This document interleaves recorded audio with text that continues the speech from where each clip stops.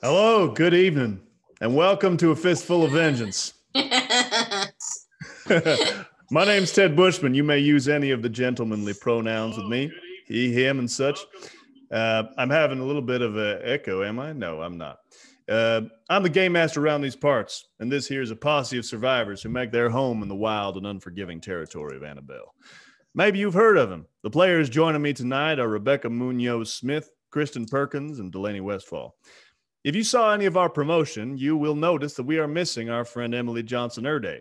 She was extremely excited to be here tonight, but fell ill and currently cannot speak.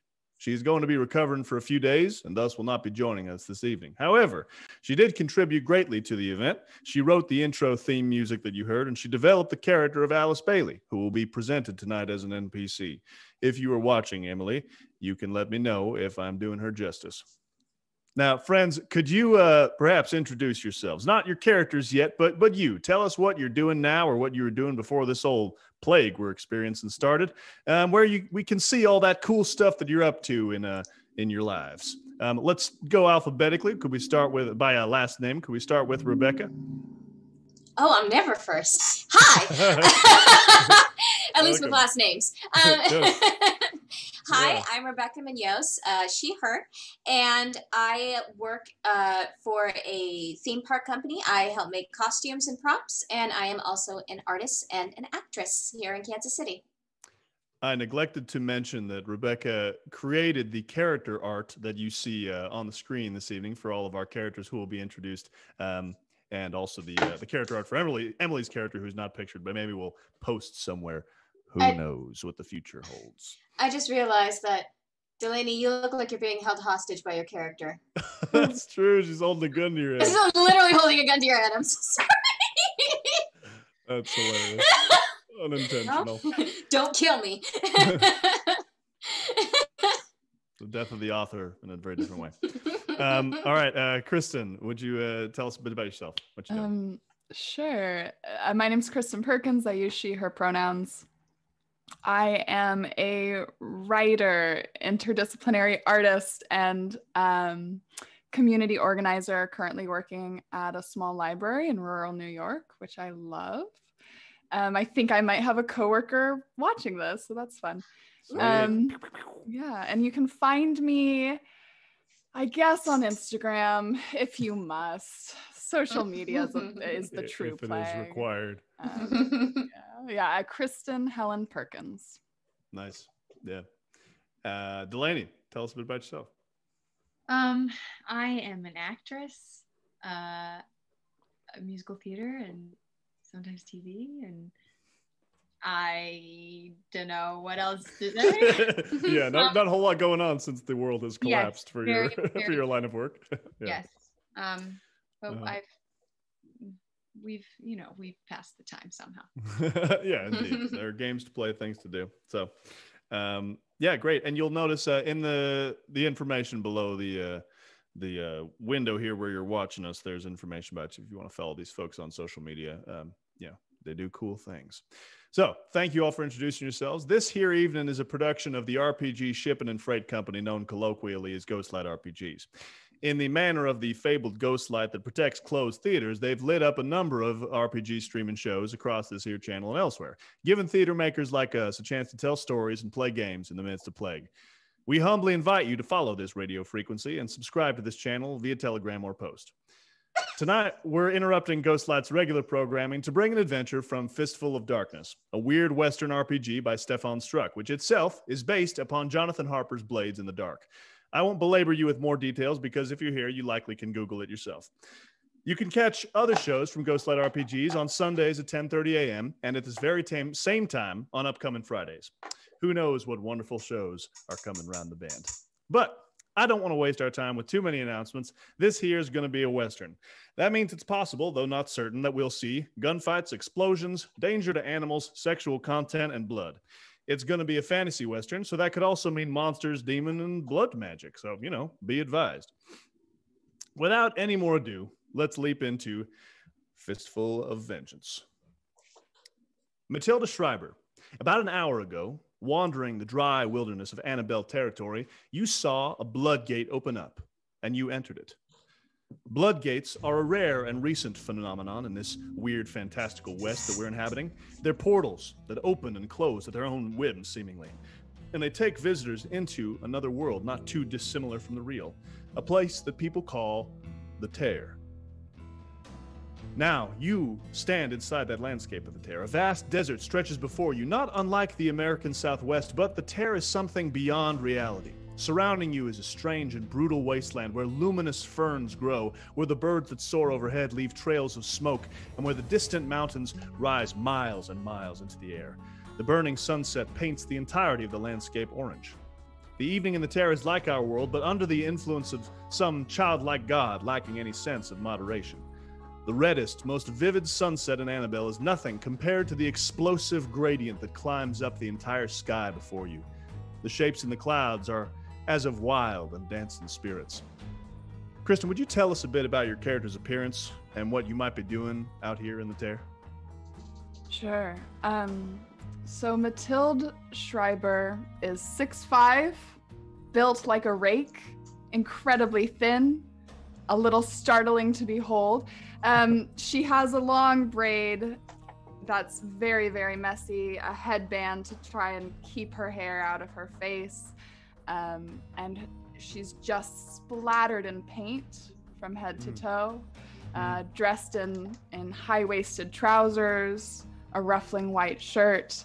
And as she enters the Tear, she is gripped with excitement, for this is what she's always dreamed about making it back into the hellish, heavenish landscape.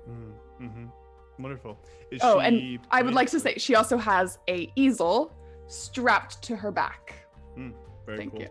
Does she set herself down and start painting anything, or is she just wandering? What's her... I think so. She enters the Tear, and as she does, she starts muttering to herself, like, the mountain, I got to the mountain. And so she's sort of surveying the landscape, trying to figure out if she could get her bearings, because she's been here before, but it was many years ago. Yeah. Let's do you have a survey or a read in any of your skills? Could you maybe do a survey and we can see maybe if you're able to find this mountain that you're looking for? Yes.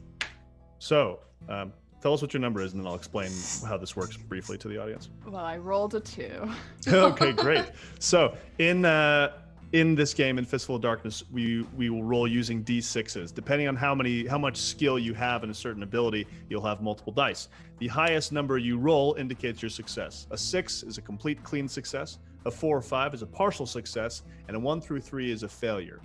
Partial success and failures mean that there will be consequences potentially, but if you're in a situation where there's danger, bad things may happen. In this case, Mathilde, you are surveying the blue distant landscape, looking for a mountain that you saw many years ago when you first came to the Tear and spent some weeks here. Now, as you are looking over that Tear and seeing this landscape, you see something else. You look up to see a figure riding out of the last crimson drippings of the sunset.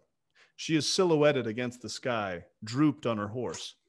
As the horse sees you and comes within about 50 feet of you, it slows to a halt, and the person leans over, falls off the horse, and lands head first into the dirt. The horse looks at her unsympathetically, as if annoyed at her. What do you do? I'll cross to where the body has fallen, and try and check for a pulse. Okay, great. You see a woman there, two pigtails. She's dressed in rough cow herder clothing, or cowgirl clothing. She looks pretty worn. She's got some cuts and bruises, and you see in her side there's a bullet wound that's actively bleeding and staining her shirt red. She gasps and looks up at you and says, Lily, Lily, have you seen Lily? Well, if you're referring to the flowers, I've seen many. What? And she looks around. I'm afraid I'm not equipped to handle wounds or blood or bruises.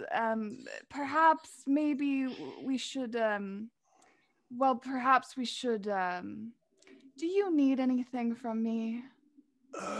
This woman bleeding on the ground with a bullet wound looks up at your question of whether she needs anything from you and goes,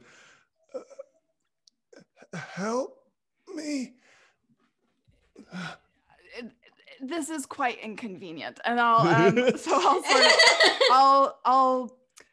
with my 6'5" and my great upper body strength. Oh, yeah, absolutely. Sling her on the front of the horse.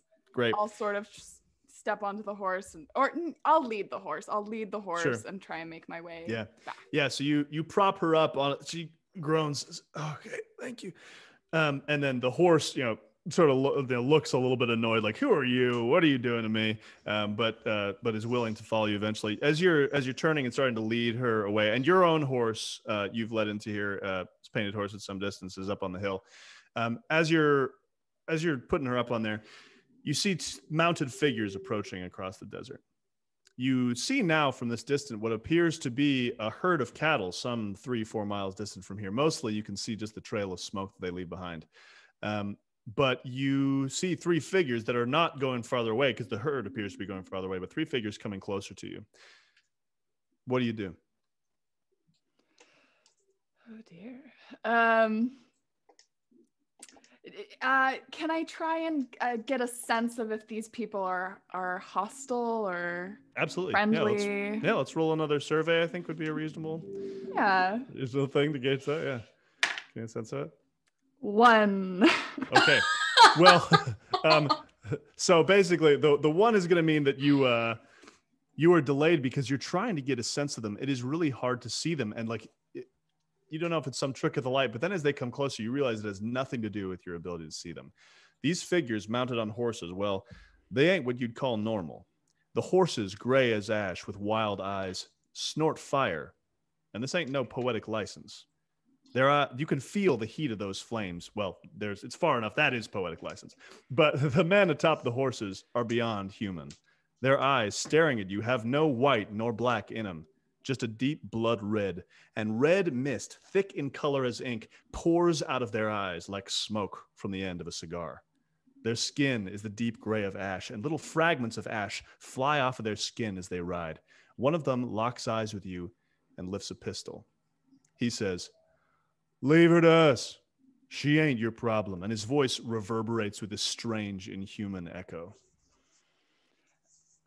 I'm inclined to agree with you, but you seem like perhaps maybe not the best of sorts, and I'm gonna start trying to make my way a little faster here.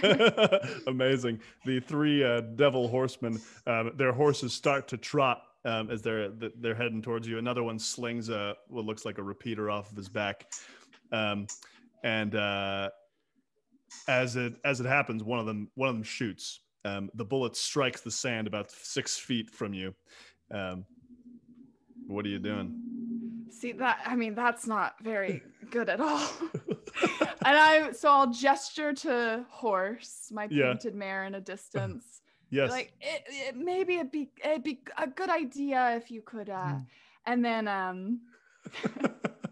I think I'm going to just try and book it. Yeah, great. Awesome. Do you have an action that you feel would suit that particularly? No, but I can you could push yourself. You could spend 2 grit to put one into prowl, which would be attempting to get someplace without getting seen or shot. That could be I would like to not get shot. So let's try that. Yeah, I'm into that. So it's 2 grit. Yeah, 2 grit, and then you get one dice. 2 grit, not true grit. That's different. Although, all right, I'm gonna use a different die. Yes, yeah. 6. Heck yes. Hey-o. Okay. Yep. So, as you run, your horse comes towards you. Your horse, whose name is Horse, for anyone watching and confused.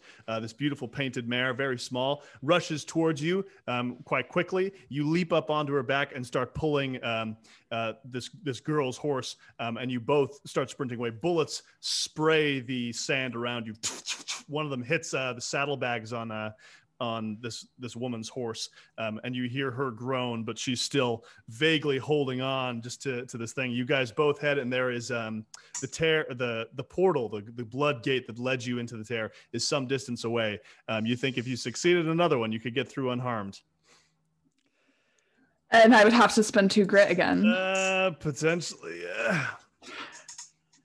I think that's a rule, right? I think it's not a question of potentially. Well, you could, unless you were thinking to do something else to try and distract them that would require another thing. If you could do some crafty. Yeah, I would like to distract them. So I'm into it. As I'm on my painted mare, I have sort of bottles of paint around me, and I'm going to, there's some sort of like slung across my hips. I'll uncork 3 colors, and I'll use a tune and craft to sort of draw the paint up and out and above my head, and it's going to sort of form Ruth Kligman-esque like splatter paint art sort of above my head. It's a beautiful canvas floating in the air. I'm trying to distract them. Yeah, roll your craft, I think, or I mean, whichever you prefer between craft and tune.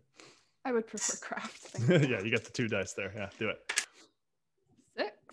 6. Okay, so so you just as you described, she pulls these paints out, and anyone who was able to see this paint would notice a sheen and glow of something impossible to it. These paints have been made not simply with paint, but with some magical substance. So she spreads them, and the paint sticks in the air, creating this cloud. And one of the ghost-like figures passes through it, and they grab at their face with these sort of their flaming strange eyes, sort of pull this color out of their eyes. But in the meantime, bullets are flying, and you eventually pass through the gate and have made it to the other side beyond the tear. You guys race for another probably half hour just to make sure that they haven't followed you, but you get the sense that they didn't leave the tear, whoever these guys are. You as you're on your way, and the sun has fully set in Annabelle, it's a much less dramatic sky than you see in the tear. Back to the normal quotidian world that you remember.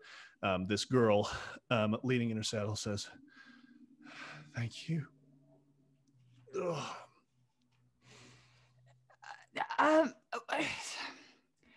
I suppose you're welcome. I think I know someone. I think I know someone who might be able to. I'm not equipped for this. And I'll take out a vial, and I'll collect a little bit of her blood, and I'll cork it, put it back in my satchel, and I'll say, let's maybe go find someone who's equipped for this. Right. So nothing weird at all, just collecting some blood. No one's got to think about it. So you make your way across the landscape and find yourself soon at some distance from a ranch house out in the middle of the land. Kayleigh Gallagher, you are at your homestead out in the country. You're on the patio. You hear your little boy, Jack, playing out. He says, he's talking to a newt, little lizard that he has, and he says, "How you doing there, Mr. Roosevelt? Oh, you doing all right there?" And he's like running around the patio a little bit. So, what are you up to in this? It's nighttime now. There's a lantern, probably hanging on a hook outside. Would you describe first how you, Kayleigh, and your son Jack look, and what kind of activity you guys might be up to in the evening? Okay. Well, Kayleigh is about 29 years old. She's young. She's a mother.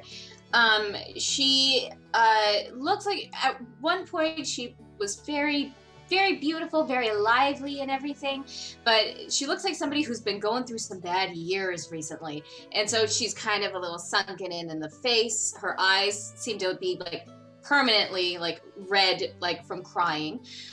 She has curly, like orange hair, and green eyes, and she's wearing all black. And her son also has green eyes, but his hair is black, which he gets from his father.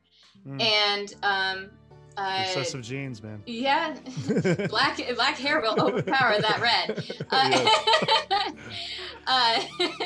And Jack's just wearing a little button up and some pants with some what do you call it, suspenders on them. Suspenders, yep. Mm-hmm. Yeah, and just sort of running around covered in dirt, as one does.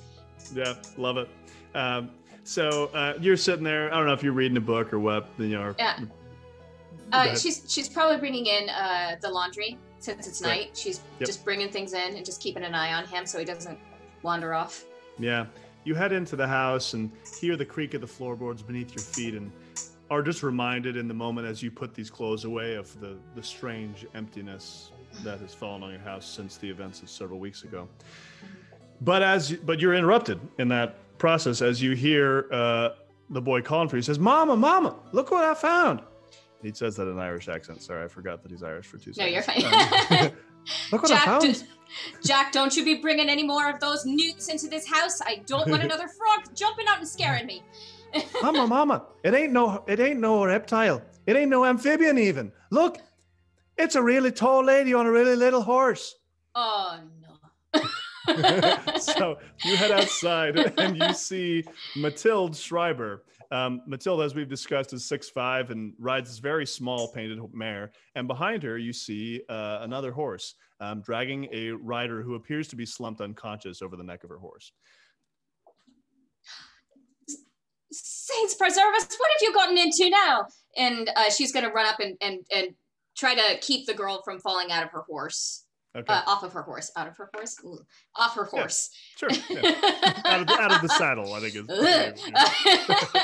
Yeah, you're good. I'm. It's possible I am a reptile. I've thought about it. It's a possibility. This one is bleeding though. I can see that. What have you been doing? Where have you? Bring her inside. I'm just gonna try and pull her off the horse and bring her into the house. Yeah. I'll grab the legs. Yep. So the two of you are able to carry this girl inside. As you walk in, Jack says, the problem is that if you're a reptile, the problem is they've got cold blood. So that means right now, because the sun is out, you'd be too cold. So are you cold right now? Is that what's going on if you're a reptile? I'll lean down from my 6'5", like right into his face, like a little too intense, and say, like, I am quite cold. And then make my way into the house. Jack, now's not the time. he'll say eventually to his mother, sort of whispering, say, I think she really is a reptile.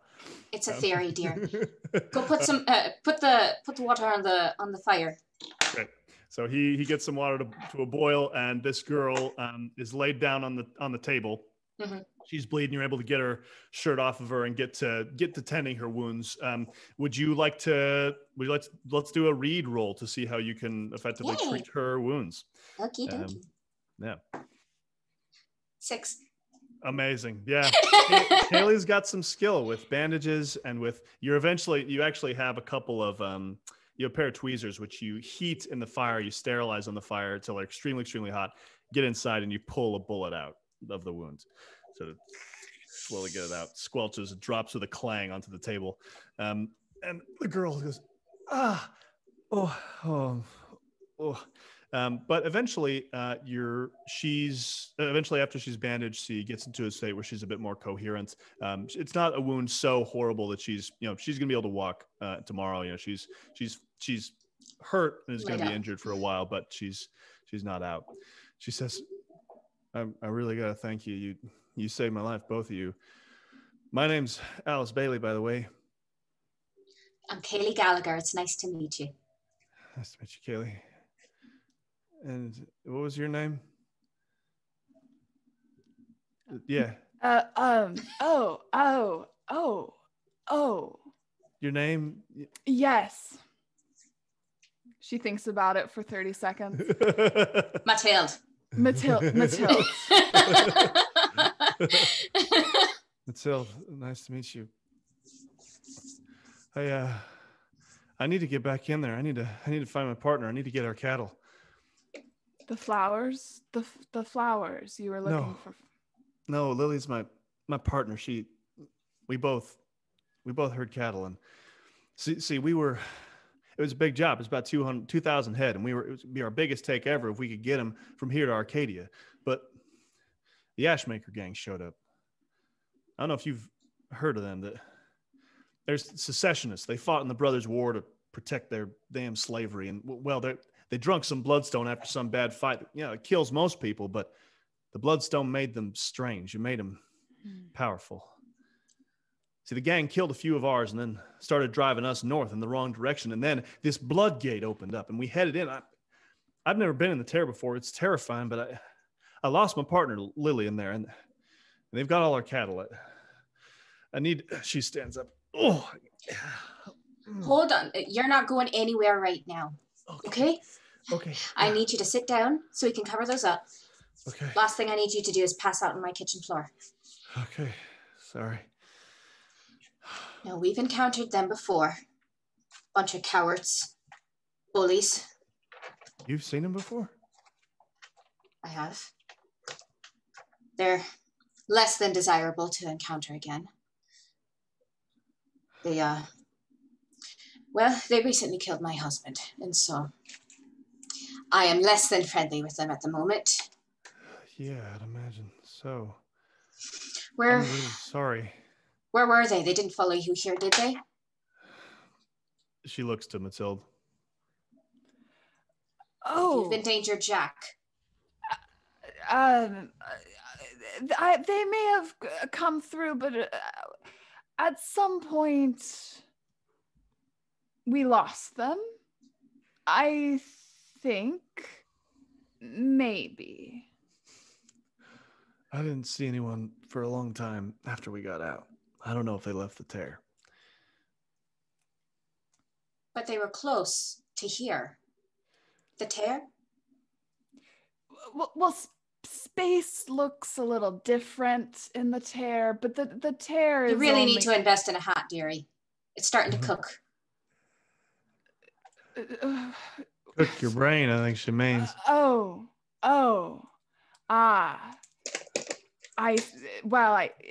Perhaps. it's what I'm saying, Bandage Woman, is it's only a ride. How long was the ride, Ted? How long were you riding for? It was about a half hour after you got out of the blood gate. A half hour on horse. We were moving pretty fast. Yeah. Yeah, they likely. You didn't see any trace, so they likely didn't follow you. Well, thank you for bringing up Alice here. She wouldn't have survived without you. Oh, I think you did most of that. Maybe. But I wouldn't have known she was out there. Look, Miss, I don't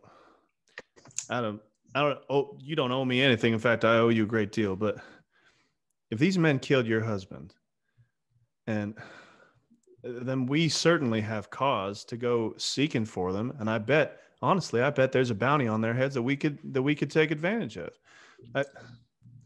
Well, there's more than a bounty on their heads. I happen to know for a fact that they have quite a bit of gold and other things on them, which between the three of us at this point would be a lot. What? So, you see, what happened was my husband, damn fool that he decided to run around with the wrong kind of people and got involved with one of the other local gangs here, the Rough Boys. And, well, the Ashmaker gang, they weren't, I'm not sure how familiar you are with them before all of this, but they weren't exactly impressive. I'll give them that. And, well, the Rough Boys decided to just take what they wanted, and so they did. And they stole all their money and brought it here to hide. And that's when they showed up, but they were different. They were mad and terrifying monsters. And they stole the money back after they killed my husband. Luckily, Jack and I were hiding down in the cellar. But they do have that money. And I need that money. Jack and I need that money to get out of here. So if you're going after them, I will join you. But we're going to need a lot more help than what we have. Sounds about right. I mean, would you be willing to come with us? You seem pretty comfortable out there in the tear, Miss Mathilde. I've been searching for the tear my whole life. I don't need your money. Well, maybe a little bit, but I do need to go back. Well, sounds like three of us. Is there anyone else that you're thinking of? Someone else who we could bring who could, I don't know, give us a little bit more firepower? I know someone. All right, let's jump. Yeah, thank you. Cinematic moments here. So, all right. So, Delilah Beauregard. It is the next morning in the town of Goldfinch. You are in the saloon house of Goldfinch, and I'm imagining the scene a little bit. There's a couple gentlemen around the table and a lady, as well as yourself. But one man in particular who's still got a hand of cards. He is a small gentleman in fine clothes with a waxed white mustache. I'm imagining you're sitting against the window to the point where you're kind of silhouetted. I don't know if you've got a hat on or not, but I'm imagining you kind of silhouetted. You've got your cards in hand. He pushes a bunch of chips out onto the table and says, Now, good lass, I believe you've got a choice to make. Are you folding, or are you going to meet my bet?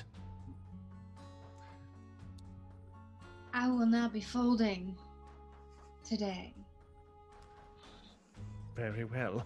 So you push your chips into the center of the table. So let's roll a sling roll to see how you do in this poker match against this gentleman. Okay.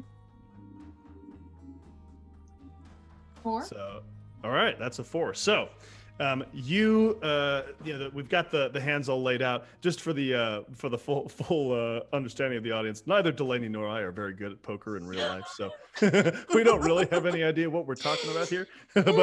but you know how it is when there's the moment when they do, like, you've got the 3 card. We got 3 cards in the flop. Well, I guess we got the full flop at this point. But anyway, what happens is our girl Delilah. Oh, dang it! Well, we'll do it after we do this. Delilah lays out her cards one after the other, and basically they're both, because there's a bunch of hearts on the row. Both of them have 2 hearts in hand, but he ends up having a straight with Jack high, and she's got a straight, of course, with a queen high. In this moment that he goes, "Whoa, confound it!" And you pull all the chips towards you. Now, describe for us what your character looks like. She's exactly what you would think of, like a debutante Southern belle. She's kind of dirty blonde hair, really icy blue eyes, of regular height, probably around 5'7". Sure. Slim build, but over the years she has, I don't know, strengthened her physique. She's strong. Buff. Yeah. Mm-hmm. Strong. Yeah. She's 23 years old. Mm-hmm. She's been on her own for about 5 years. She left her family, her plantation. She was living on a very well-to-do plantation up until she was 18, and she witnessed the murder of her caretaker, her kind of motherly slave. She never saw it as that. She's very adamant about the equality and fair treatment of all races, whatever. But her father beat this woman to death, and in that instant, she grabbed the nearest gun and she shot him and killed him. So from that moment on, she's been on the run. Her brother and all of her father's friends, all the well-to-do people in this Georgian town have been on the hunt for her, and she has learned a lot in the past 5 years, hiding from them and being a young woman by herself in this time. Yeah, this rough world. Yeah. So she's had to learn how to take care of herself. And, there are, you're out in one of the furthest territories, the territory of Annabelle. But there are states all the way along here that have, wanted posters for this woman, Delilah Beauregard. And so she's changed appearance sometime over the years, but that's who this girl is. So these folks wouldn't necessarily know, or if they did, this far out west, people don't care as much about those Eastern bounties. Yeah, as in terms of costume outfit. Yeah, of course. Tried to stray as far away from the puffy dresses and the fancy curly do's that she had to do. So she has like a messy top knot, you can see in the picture, and she wears everything her brothers were able to wear, and will never put another dress on. Yes, amazing, love it. So the man in front of you, one Micah Coldwater, goes, no, see here, she must have cheated somehow. She must have. And the other people around the table say, oh no, she did it fair and square. Don't you complain. Don't you bring that up, Mr. Coldwater, again. But as you get your winnings, as you're about to leave, you run smack into a very large man. And Mr. Coldwater says, Sergey, you show her what's what. And a very large man goes, he says you cheat. Me? Do I look like a cheater? I do not know if cheaters have similar faces to other cheaters. You're a very handsome man. You can attempt a consort roll, I think. This is how she gets by. Yeah, I love it. 6. Amazing. Sergey sort of looks at you, and he looks at his boss and looks back and says, This is nice to hear. One does not meet many genteel ladies in this territory. Perhaps sometime we go out and have some sirloin. There is a great restaurant here in Goldfinch. What say you? I would be honored. I am at room number 10. Yep. You can find me later. Amazing. He, as Michael Coldwater goes, you idiot, you fool, don't let him go. He just steps aside and opens the door politely for you as you leave the saloon. You saunter down the steps, feel a little confident. The sun bathes you in warmth, and you see in front of you 3 people. You see Mathilde Schrieber, who you may have seen before sometime, and you see Kayleigh Gallagher. There's long red hair, and a girl leaning on her horse, trying to grin through a bit of an injury. They're all standing and staring right at you. Mathilde. Hey there, Delilah. Sorry. We're good. We're moving past it. Old joke. Well, I haven't seen you in years. How are you? 2 years and 6 months, but don't worry, I have not counted the days. All right. Just the months. Sure. What can I do you for? Who's this wonderful lady? Bandage woman. A bandage woman, and her partner is Flowers. I'm Kayleigh Gallagher. It's a pleasure to meet you. It is nice to meet you. And this is Alice. Alice Bailey, nice to meet you. Mathilde here says that you have some skills in which we might be interested in hiring you for. We have a proposition for you. At this moment, what's his name? Coldwater kind of comes out the door. Hell yeah, he's got it. Kind of peering out, and I shoot like right to the right of the swinging saloon doors. And maybe it even like flaps him shut on his face or something. Yeah. Great. I love it. Roll the sling roll. Let's do that. I love it. I love this so much. 3? Yeah. So what happens is you're trying to do this like real fancy move that's gonna like slam it back in his face. Instead, he walks through the door and is fine. Well, he walks partway through the door. You shoot the thing, it hits off the hinge, it falls onto his leg and like on his shoe, and he essentially like ends up just like tripping over this door and like falling to the side very ungracefully. Like it worked generally, but he's just kind of like, oh, tarnation. I told you she was good. She's good. She's something, all right. I think you're exactly what we're looking for. Wonderful. Let's maybe we if you all head back to Kayleigh's ranch, and you get Delilah, you hear all of this explained to you. You hear about the cattle being stolen. You hear about the death of Kayleigh's husband. You hear about the money that they may have, which they stole from Kayleigh's husband, and the fact that Alice's partner has gone missing. And of course, you hear that all this has been done by the Ashmaker gang. That immediately makes me perk up because I have history with the Ashmaker gang. Wait, you do too? Asks Alice. There was a one of the men actually is from my hometown, and I was propositioned to marriage with him, and I, for many reasons, declined. He's a terrible man, and I will do anything to take him down. Men are never marry a man. Girl, I know. I'm feeling quite alone on this idea. That's fine.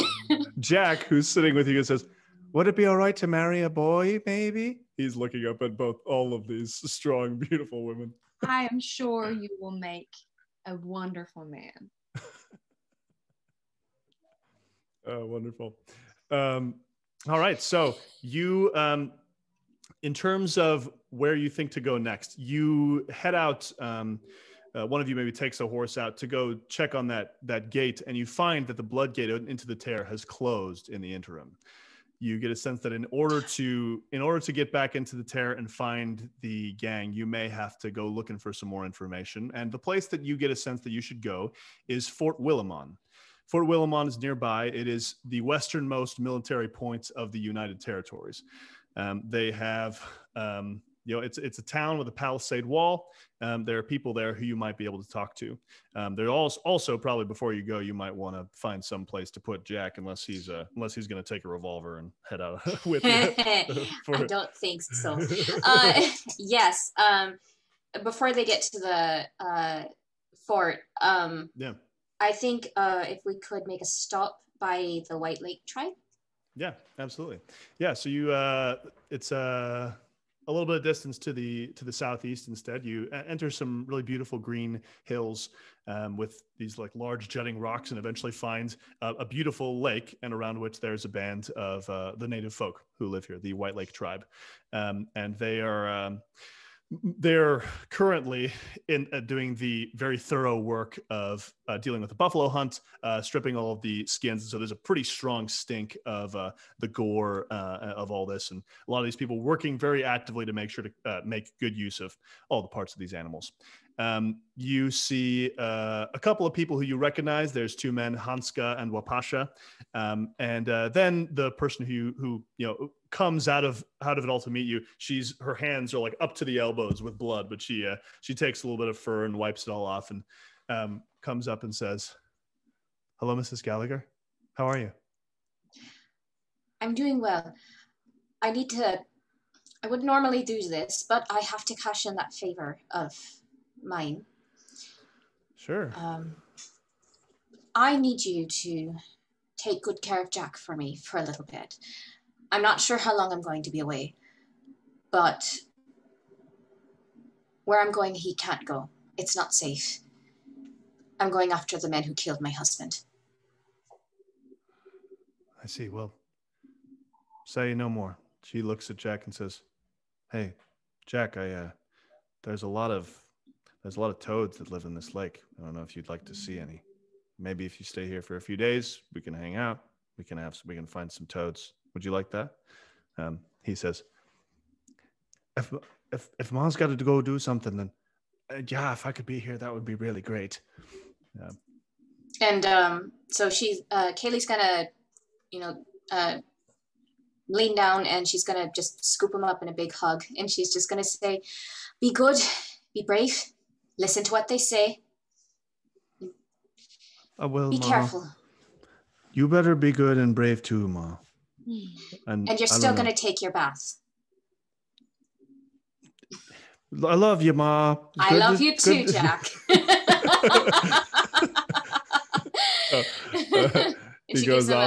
She gives him a long kiss on the forehead and then goes back. And before you do, the woman Taluta just says, "Thank you again for helping my father after he was hurt. I really very much appreciate it."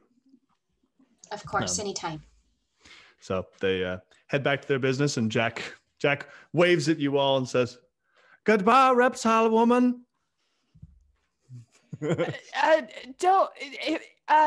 If you don't take baths, you might become one yourself. He seems a bit perplexed at that, but nods enthusiastically and returns to these folks who are taking care of him. So after another couple hours of travel, heading up to Fort Willimon, a cloud of dust passes across the road, momentarily obscuring your vision. You lift your hands to your eyes, and when you take them down, you see Fort Willimon, the westernmost settled point of the colonists from the old country. Like most of quote-unquote civilization spreading out west, it's filthy, overcrowded, and full of leathered people who've been hardened by the unfamiliar land. There are not only white folks here. Many are dark-skinned Alkebulani, freed after the Brothers' War and now seeking their own fortune as ranchers, explorers, and bloodstone panners. Others are Anahuaca, speaking fluidly in the musical tones of the Catalan language. There are natives here as well. You can see some from the White Lake Band, who you just saw. The Starling Tribe and even a rider from the Grey Empire are visible here. They sport not only the clothes, weapons, and markings of their diverse cultures, but also the weaponry of the United Territories, which they have learned something of, and sometimes mastered better than even their creators. Springfield rifles, Colt handguns, and Spencer shotguns. Some are bringing in the strange, steaming pelts of tear bison, creatures that emerge from the wild spaces beyond the Bloodgates. Some appear to be here just to visit the saloon. In your search for the Ashmaker gang, you could reach out to any of these groups, but you also have a pretty good sense of a few people who might be able to help you. Lieutenant Sally James, the commanding officer of the troops here, might have a clue if you can get in to see her. Or if you want a more direct approach, you know that Shadrach Johnson sometimes stays in Amelia Crane's boarding house. He is a member of the Ashmaker gang. You could try to break into his room. On top of these options, you smell something despicable and cowardly on the air, and you know what that means. That means Chester Wade, a fence who buys from thieves, is probably here in the saloon. You could shake him up enough, and he'll likely spill.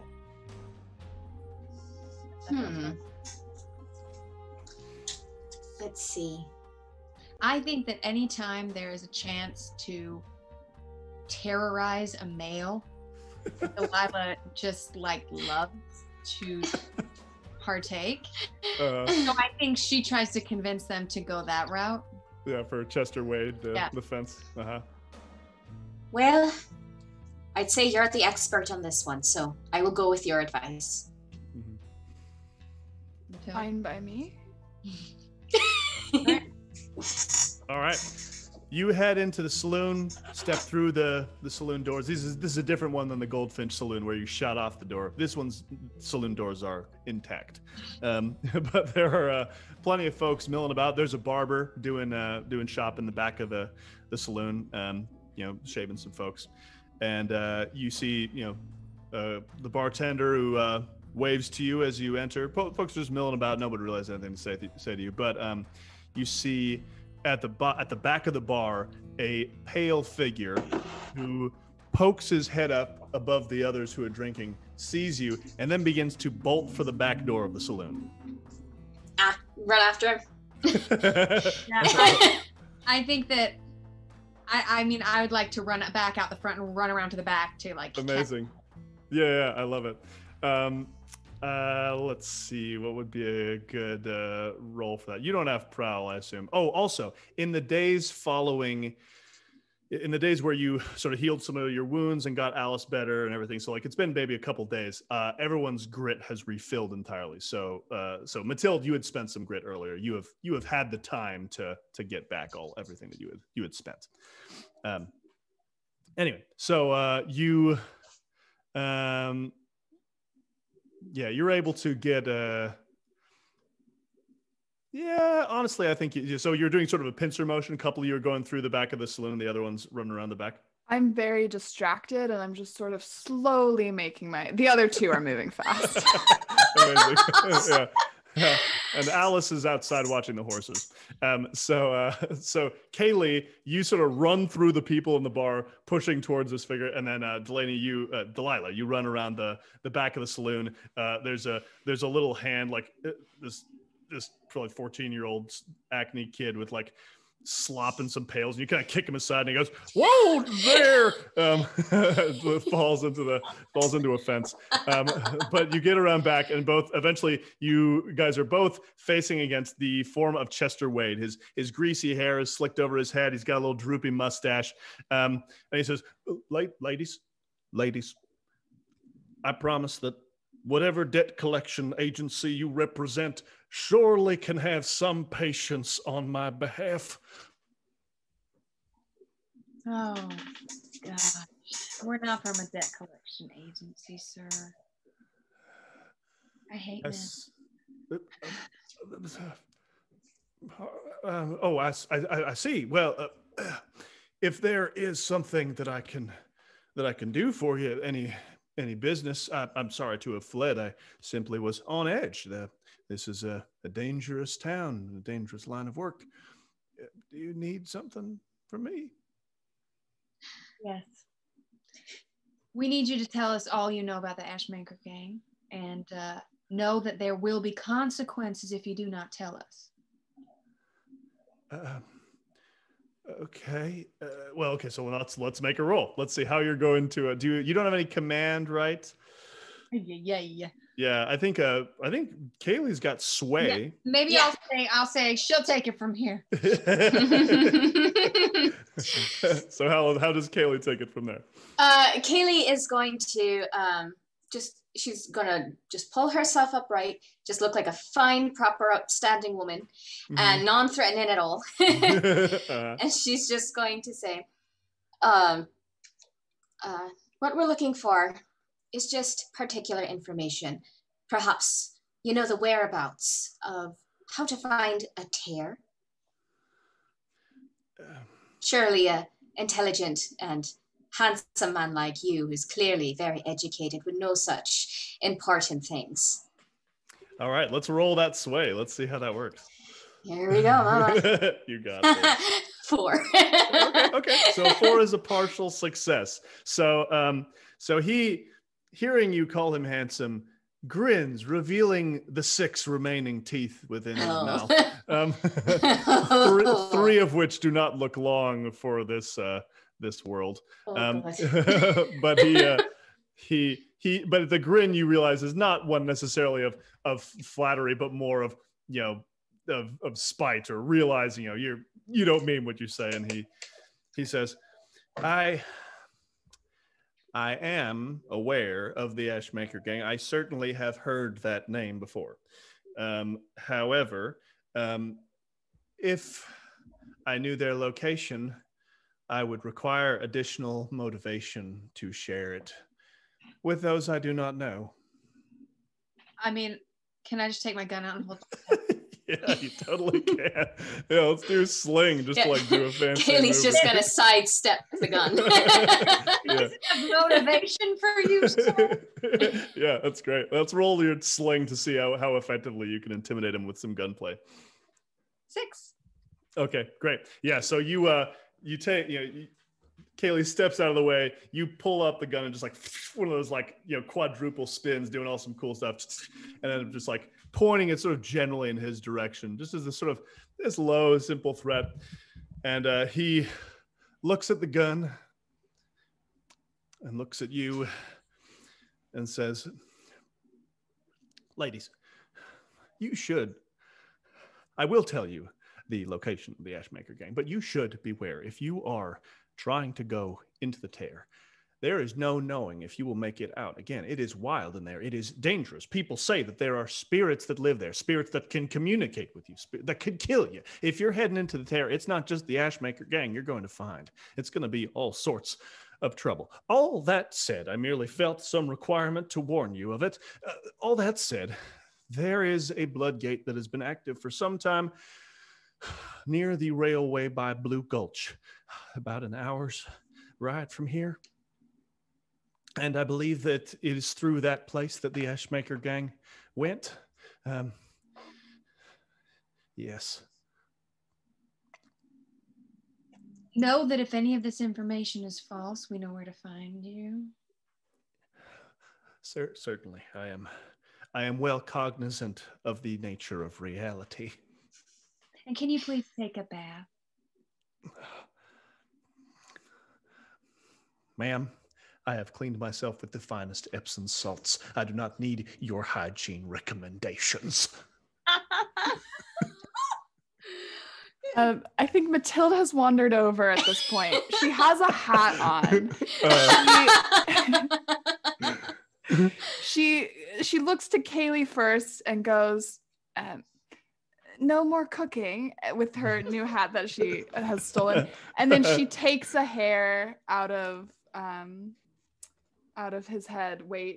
Chester Wade, out of Chester Wade's hair, out of his head, stores it away, and says, I really can find you.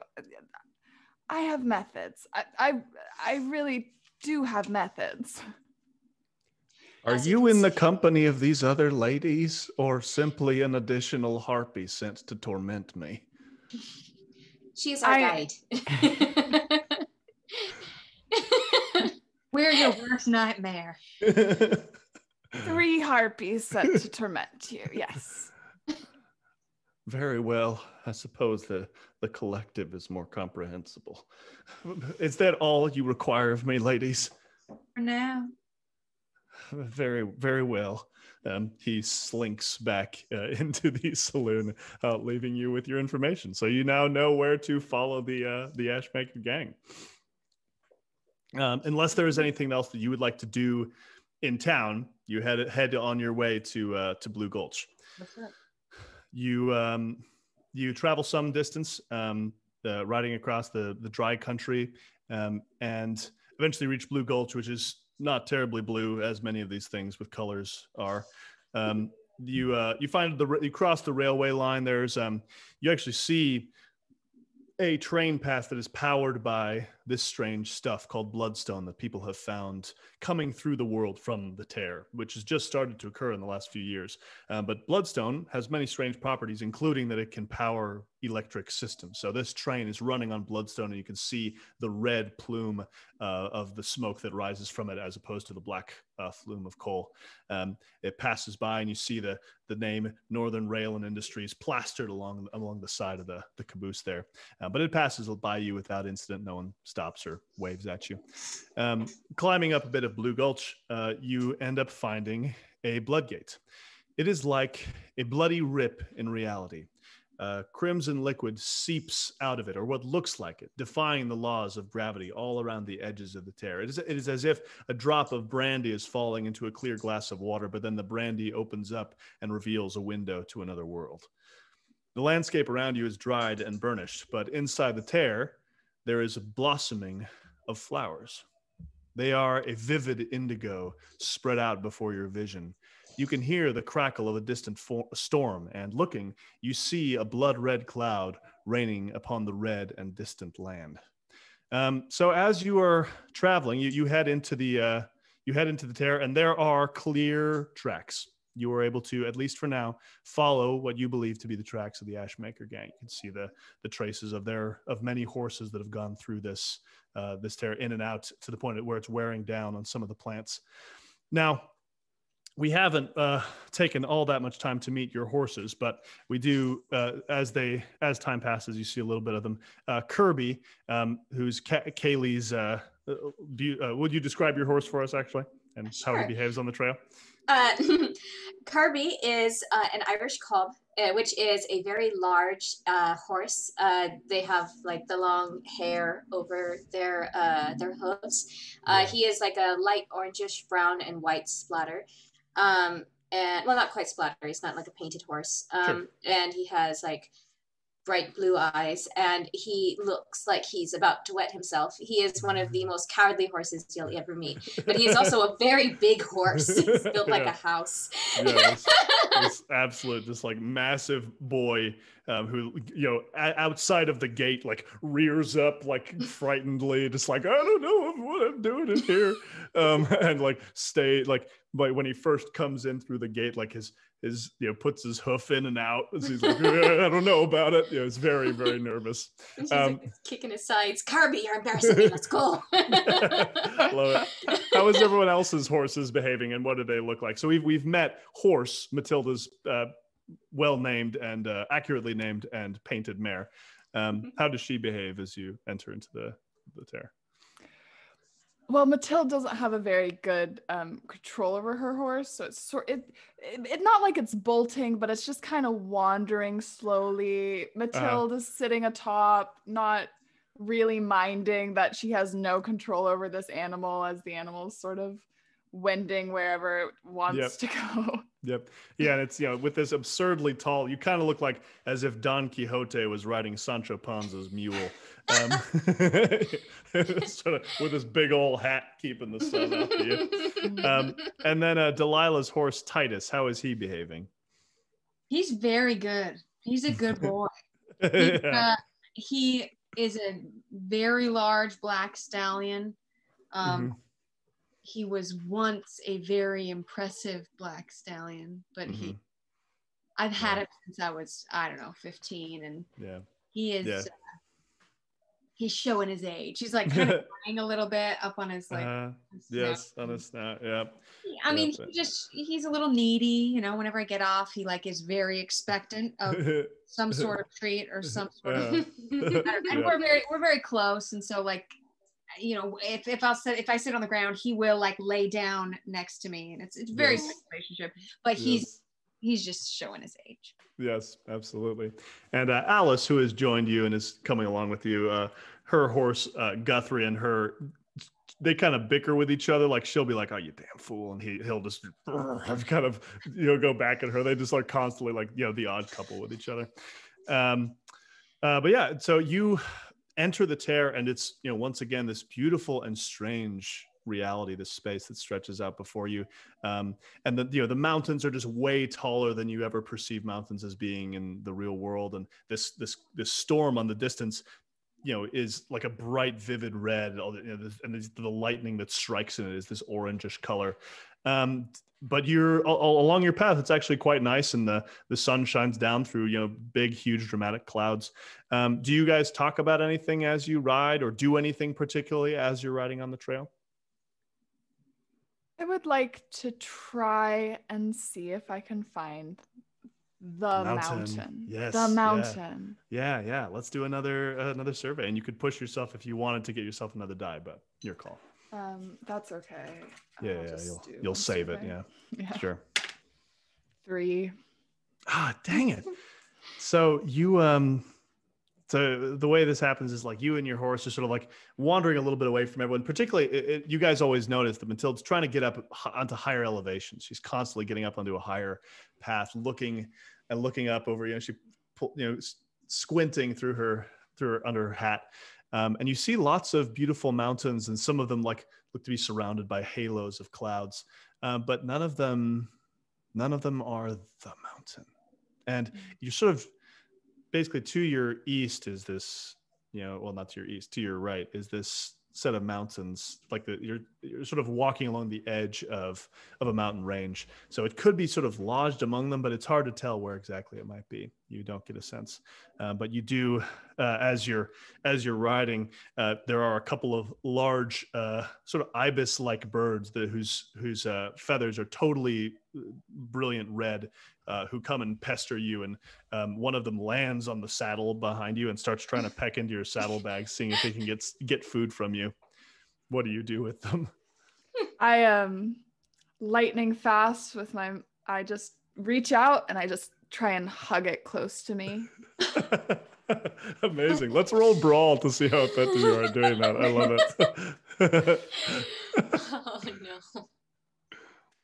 You got this. 5. Yeah. So you grab this ibis into an embrace. It does not appear terribly affectionate, but it and kind of like taps at your shoulder as if like it's wrestling with you and is trying to tap out. Mathilde. I give it little kisses. So we're just all watching, like, Yeah, we're just standing there watching this happen. Kissing this bird That's attacking her. Yeah. I've waited years to be back here. And it flies off whenever you let it. Yeah. Anything else you guys do as you travel or talk about? Is there any response to that? I feel like we might get to know each other a little better. Yeah, absolutely. Yeah, what kind of things might you talk about? Go ahead. I find out about Kayleigh's husband, and Yes. and maybe we kind of give a very vague explanation of how Mathilde and I know each other. Yeah, I'm curious what they would say. So What how might exactly did you? How exactly did you two meet anyway? You take this one, Mathilde. Well, That's a brave you're the statement. communicator here. there was a train. There were bad men, as most are. There was rocks. There was horses. There was drinking. There was an inn. There was the taste of lemon and something else that I can't quite. The taste of lemon and something else that I can't quite. And she trails off. Well, that explains everything then. I think it was ale. Ale. The taste of lemon and ale. And maybe something else. Oh. Are you some sort of poet? Alice asks you. Words are not my specialty. Sometimes people say that to me, so I don't know where you're getting that idea. Well, it just sort of sounded a bit poetic, like some sort of ballad, the one might say. I don't know. What is it that you... So I guess I see that thing on your back. I assume that's not a carpentry set. Are you a painter? I am a painter. I am a painter. Oh, doesn't that sound good? I am a painter. Certainly. Do you have any of your paintings we could see? Is that allowed? And I'll pull off. Are we still writing? You could have stopped for a snack or something. We don't need to. I'll pull off a blank canvas, Okay. sort of prop it on my horse's neck as I'm, straddled like a yeah, I love it. Child on a rocking horse, and I'll start painting the four of us, like in the moment. Aww. Very cool. Let's roll a craft to see how well that manages. Normally you wouldn't have to, but just because you're riding a horse actively while painting. 5. Yeah. So describe what your painting looks like. So you're able to essentially make something that's really close to what you envisioned. What does it look like to others who might observe the painting? So it looks mostly realistic. It's the four of us. We're together. We're holding hands for some reason. but we're all sorts of the colors are off. So Delilah, it looks mostly like Delilah, but her skin is like bright yellow, like a lemon. Let's see, Kayleigh again looks mostly like Kayleigh, but there's sorts of like blue stripes on her. It's like a very gentle blue. And then Alice mostly looks like Alice, but there is green around her, and there's a lily vine sort of winding itself up her leg and off on the side of the canvas.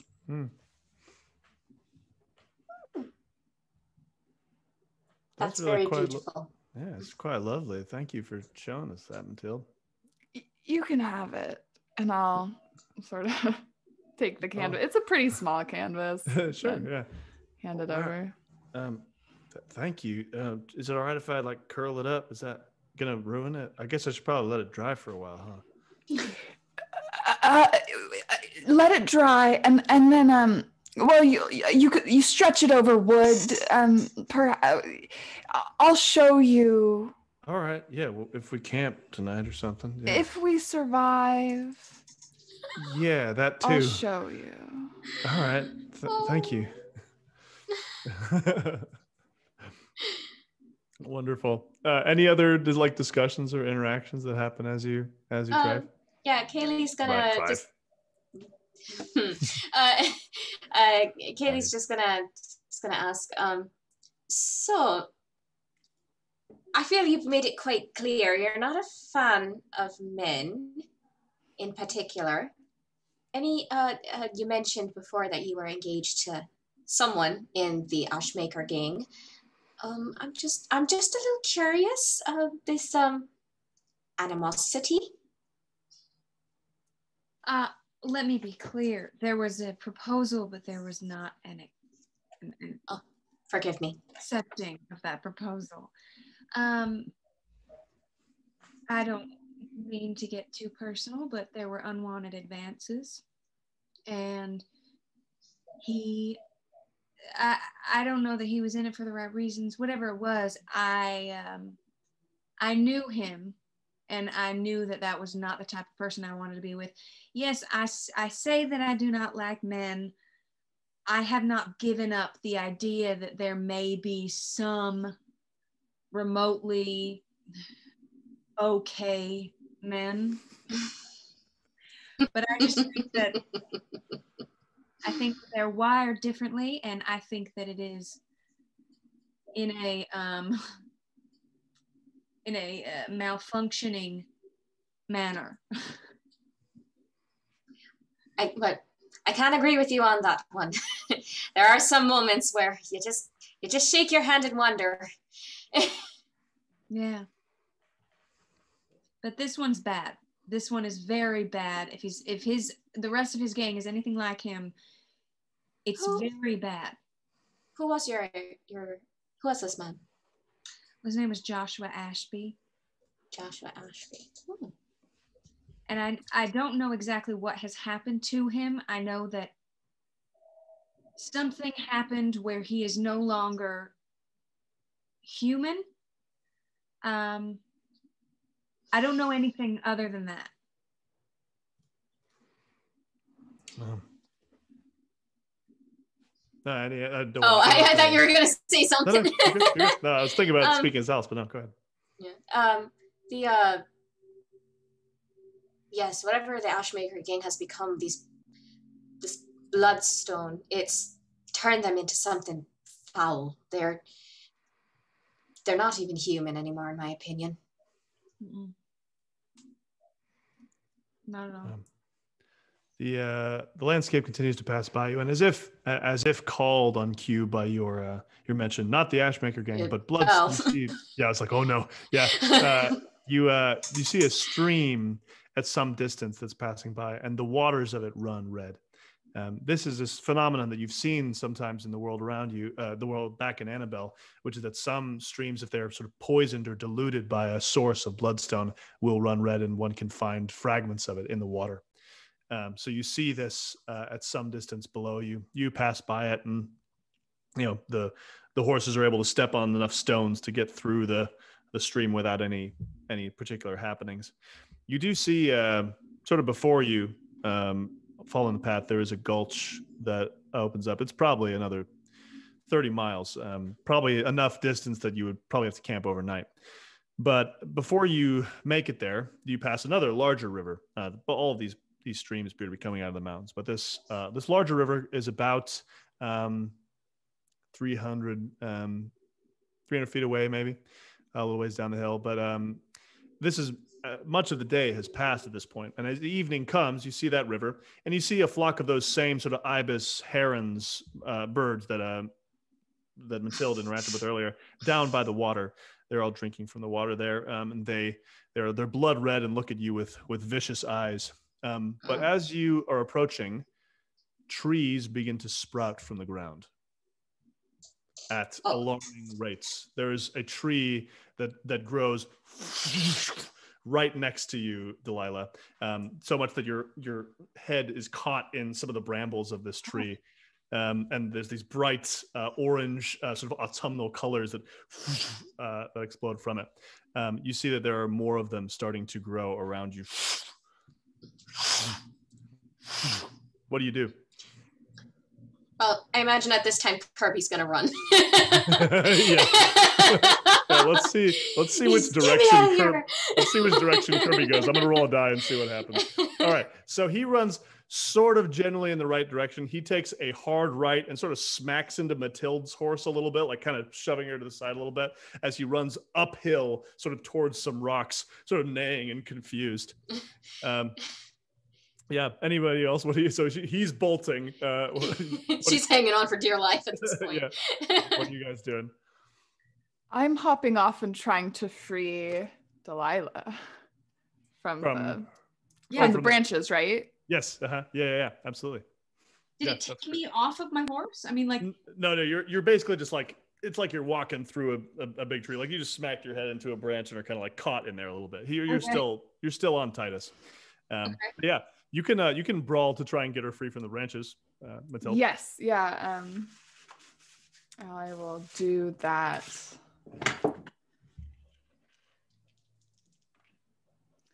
Three. Okay. So Kayleigh, you were able to wrangle your horse there, Kirby, and get him sort of back in the direction. You have some trouble getting her out of the trees, but partially it's because so many are growing that it is essentially impossible to believe that moments ago there was not a forest here. You are now inside a forest of trees that have just grown instantaneously around you. This insane thing, and these birds are now flying through it. And as you Delilah, you're able to get yourself untangled. As you step out, you all hear a voice. It echoes around you and says, "What brings you here?" And that is where we will take a break.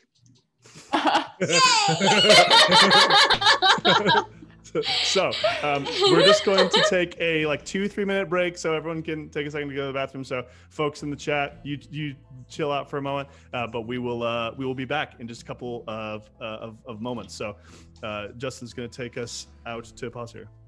So thank you. See you in a couple minutes.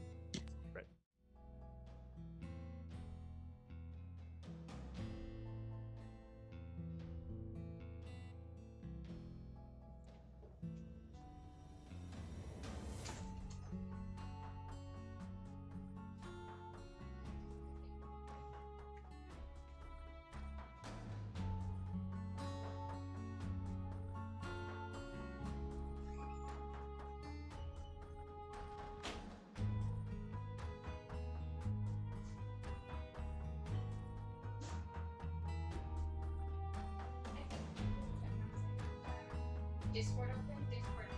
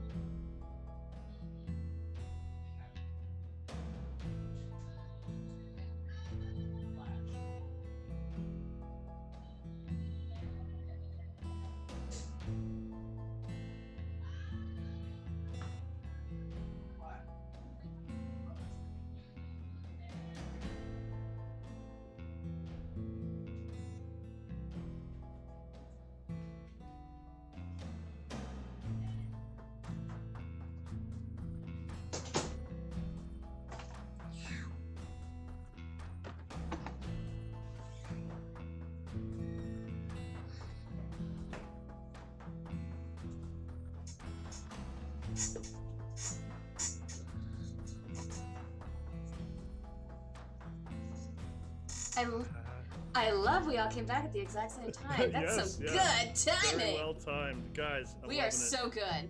You're so skilled at coming back at the same time. Guys, this is really, really fun. Thank you. This is a blast. Yeah, you guys are really Kristin, you're killing me. Oh. I love you so much, girl. Rebecca, when you were talking about your husband and then when you were doing when you were healing her and you were like actually doing actions, I'm like, what? Like she's miming things. This is another level, I tell you. Oh no, they can hear us. That's fun. Yeah. All right. Well, you know Hi, what? everyone. Let's just get ourselves back in now that They can our hear us? secrets are being revealed to the public. I mean, it's okay. We're all just having a good time. This is the first. I think this is the first Embarrassing. intermission that is. I don't know if they did intermissions during childish things, but I think this may be the. Yeah. No worries, Justin. No worries. Yeah, let's.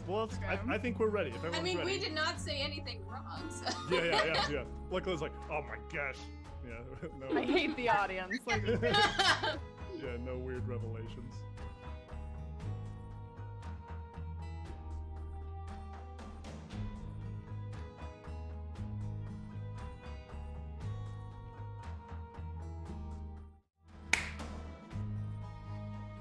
All right, folks, welcome back. You may have heard some whisperings from behind the curtain, but I can assure you none of us were speaking. Hello and welcome back to Fistful of Vengeance. This is our weird Western one-shot in the style of all the spaghetti Westerns. But we thank you for your attendance and participation and interest so far. We are looking forward to bringing this to an exciting conclusion. I do not wish to announce anything else as I am doing this impromptu as is. Let us continue where we left off. There was, as you were crossing the ford to this river, suddenly a forest sprouted around you and you felt yourself surrounded by these autumnal trees of orange and yellow and bronze. And then from that forest came the words, "What brings you here?" What do you all do in response? We're here to get the Ashmaker gang. You seem uncertain. Who are you? Yeah, can we see anybody? Like, is there it's just The a only voice thing, there? the only source of noise that you can see is, even though there's like a very small breeze that reaches you, but the leaves above are moving as dramatically as if there was a huge windstorm, and with the movement comes the words. To which it replies, "This is our home. We are its denizens. And you are?" I am Kayleigh Gallagher.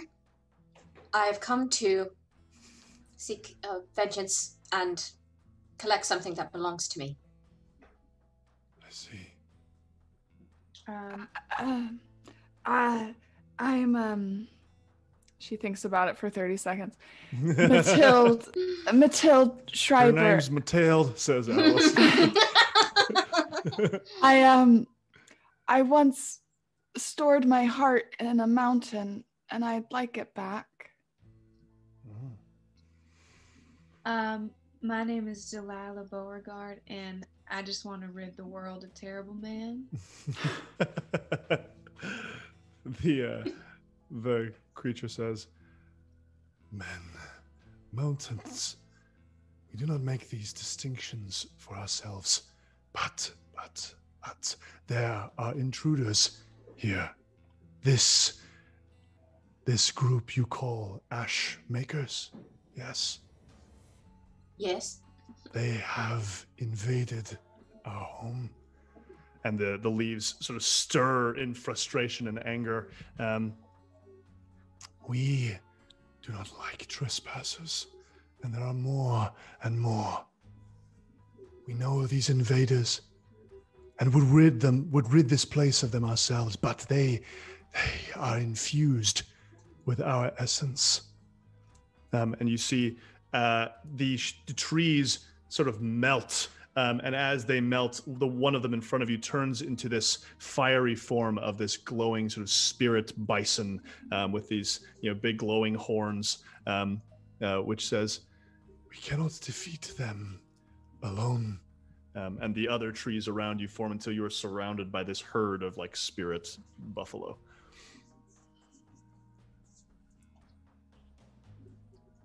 Well, we gladly take any help you can give us. We'd be more than happy to rid you of them. And what can we do to help?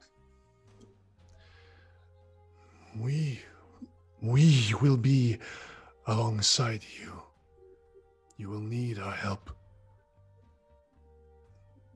And as they're saying this, some of these bison are just sort of fading into fog and disappearing until there's only like a dozen or so left. You get the sense that you have only a short window if you have anything else you want to ask them or to say.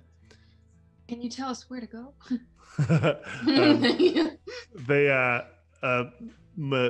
One of them transforms from a buffalo into what looks like a person, very long hair, masculine build, but like completely made out of this sort of blue mist. They step forward towards Mathilde and say, "You are touched." And they grab one of the vials off of your belt and pluck it open. And you see do this thing. I don't know how to describe this in words now. And several hairs fall into the vial. And then it says, "Good luck." And it disappears into the mist. Well, good luck sleeping tonight. Weird. Don't worry, I know what to do. I know what to do. We're following you. So is it evening? Is this like a moment where we need to rest, or are we pressing forward? It's evening. You'll probably be probably in a couple hours. You'll need to sleep, but you could definitely reach the gorge that you saw by tomorrow if that's where you're headed, or if it's beyond there, it might take longer. But yeah, so you're definitely gonna have to sleep tonight soon. Yeah. Okay. But I have 2 hairs. You said a couple. Yeah. Mm-hmm. Yeah. Multiple. Yeah. So you save it till tomorrow, or will you do something tonight? You can probably ride for another hour. Okay, and it does seem like we're heading to the gorge. That's. I realize I said that as if an indication of something. Yeah, you did. Who knows? Who knows? It's probably a mystery. Come on. This adventure is not on rails, I promise.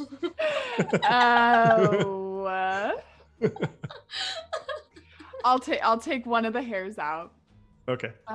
As well, my palette knife, my palette, and I'll unclip some paint that's made with a bit of bloodstone.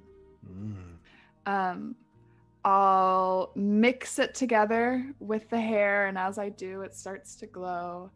And I get it a little liquidy. With my paintbrush, I take the back of my hand, I drop the paint onto the back of my hand, and it begins... Steams little... Yeah. And it begins to move in a direction. Yeah. So is it like as if the liquid drop of paint is pointing like a compass, or does the paint itself rise off of your hand? How does it work? I think it's like the paint is sentient. It moves the way paint might move, like it drips. Yeah. Dripping without in the direction. It's not gravitational. It's getting pulled somewhere slowly. Cool. Yeah. So you watch these sort of trails of paint as the stuff drags and points you.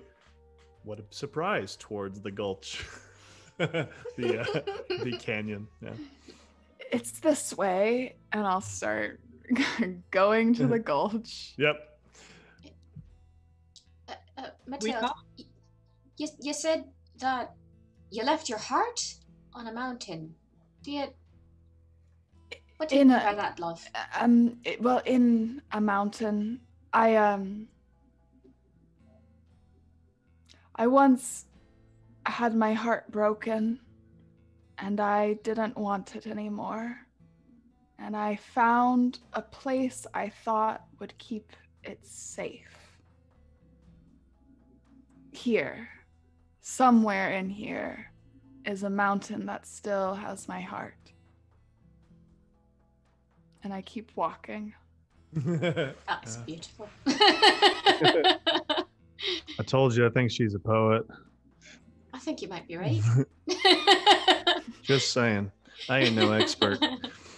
So you all ride for about another hour and eventually find yourselves camping in the woods.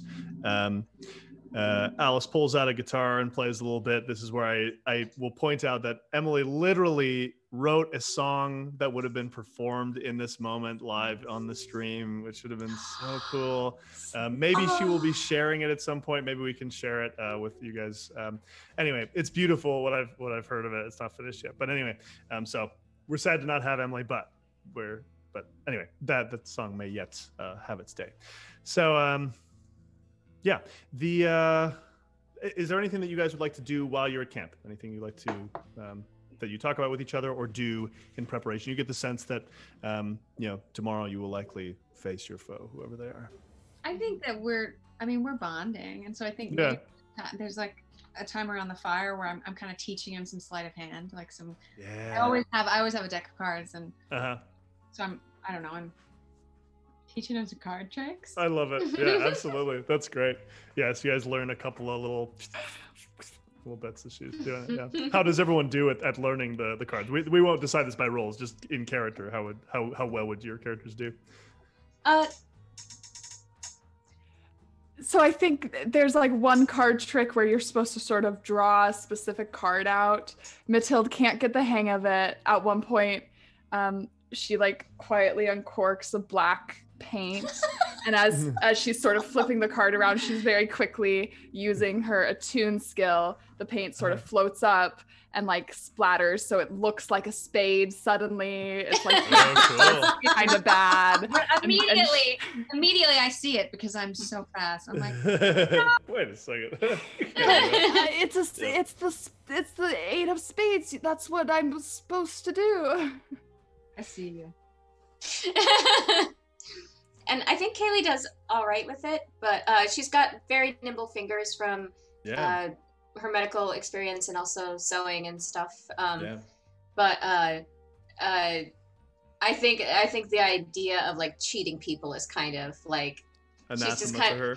Yeah, she's just like, ooh, I don't know if I should learn this. Like, but she's having fun at the same time. So it's just crosses like herself a little bit. Yeah, but she's having a good time too. So she's just like, oh, I'm being so bad right now. And as both of you are quite good at it, Alice sits there going, oh, fuck, damn it. It's just like, cannot get the trick going right. And her horse, Guthrie, seeing her doing badly at this, sniffs at her like pathetic and walks off by himself. And she's like, oh, screw you. I want to know this horse so bad. I love it. All right, so you guys sleep overnight. You got camp. You've got some, let's say you have a little fire, which you put out early on enough, and wake up in the morning ready to continue on your journey. Mathilde, unless there's any particular method by which you do it, you do the paint thing again with some of the hair you still had from the Bloodstone spirits or whatever they were that spoke to you. You head some way down into sort of the lower lands there, and eventually find this river, the one that you had crossed before. This is the earlier part of it. It sort of emerges from this canyon, which is far more dramatic than the ones that exist in our world. I mean, it is just hundreds of feet high to the very top of it, and it is red, once again, red as blood. You see not deep down, but half a mile down into the canyon, you see a small sliver of smoke. So you are currently some distance from the edge of the canyon. What do you guys do? I'm trying to think if I have anything. I mean, do any of us have something high and like hunt or like Sneakiness. Alice suggests you. She says, "I'm a pretty good shot with a rifle. If you need anything from me, as far as that's concerned." She's got a nice long Lancaster repeater. No.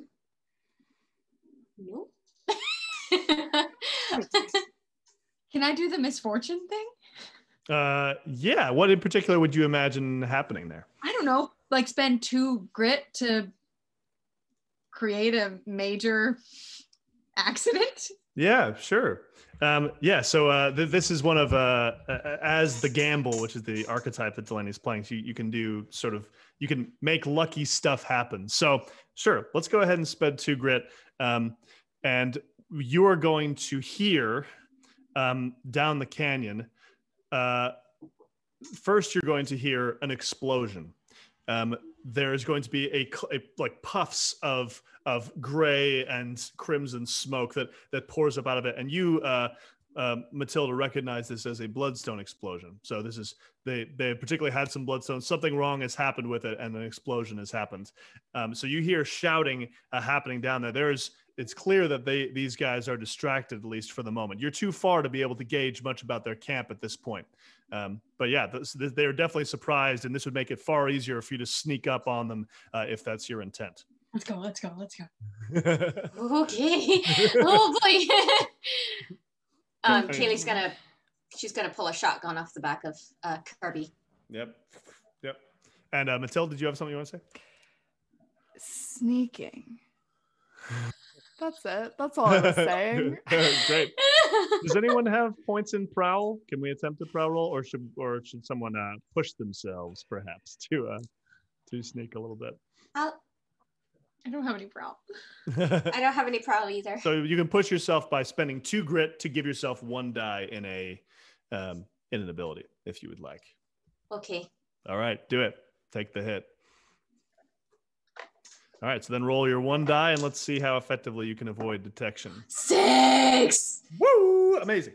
So you ascend through the canyon there. You're walking alongside this river, and you see that there are switchbacks along the northern side of it that lead up to where this explosion happened, to the source of this smoke. There are several tents up there, sort of against the shelf of rock. There are switchbacks that continue even further above that camp and disappear behind the mountainside. You also see further down the canyon, beyond where the camp is. So essentially the camp is on your right up here. And then if you keep going beyond it, you see a makeshift corral, basically like the cattle, the 2,000 head of cattle, are hanging out here in a little pasture on the side of the river, and are being sort of held in by a couple of men with firearms and on horseback. So you get the sense there are people up in the camp. There are the people down by the cattle. Yeah, that's the state of it. Do I see Lily? You don't. You do see the only structures that appear to exist are the ones in the camp up on the switchbacks. There are several tents up there, including some large ones. These appear to be secessionists, like military, not surplus, but like leftovers from the war. Mm-hmm. And I'm the only one down there, right? Your prowl has allowed everyone to join you. Okay. Yeah. You were all there together. Yeah. Yeah. You've all snuck in. Yeah. What do we do now? And she's just looking at Delilah like. Yeah. I did my part. I don't know. Alice says, look, I mean, I think obviously we want to get those cattle, but if we could free them in some way, I could certainly drive them out and maybe distract a few of them, get them to go follow the cattle. And then we could head up there, see if Lily's up there. Yeah. That sounds great. I love it. All right. So she says, all right, so how do we want to deal with these? Because there's 4 men on horseback next to the sort of guarding the cattle at some distance. You guys are within range of, doing whatever you need to with them, but it's like, how do you think we should take them? Should I take a shot? We could do that, or maybe I could run off, run off a ways, and I could shoot my pistol so it distracts them and maybe have them come my way, and then I'll try to, I don't know, take them out one by one. Well, yeah. Well, maybe if they come your way, once their backs are to us, I could take a shot and see if I could knock out a couple. I'll help go with with that. Delilah. I don't like the idea of her being there alone. I'll go with you, Alice. Alice looks between Mathilde and Delilah and goes, "Well, of course you don't." And cocks her gun.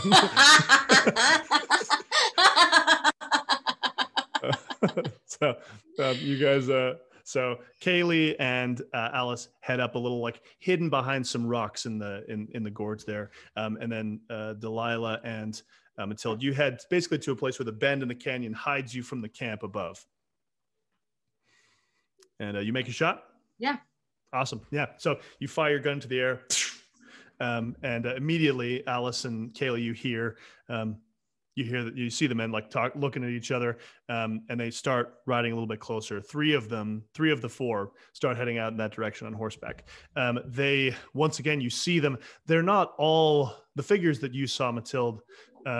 Were almost entirely ash and fire and smoke.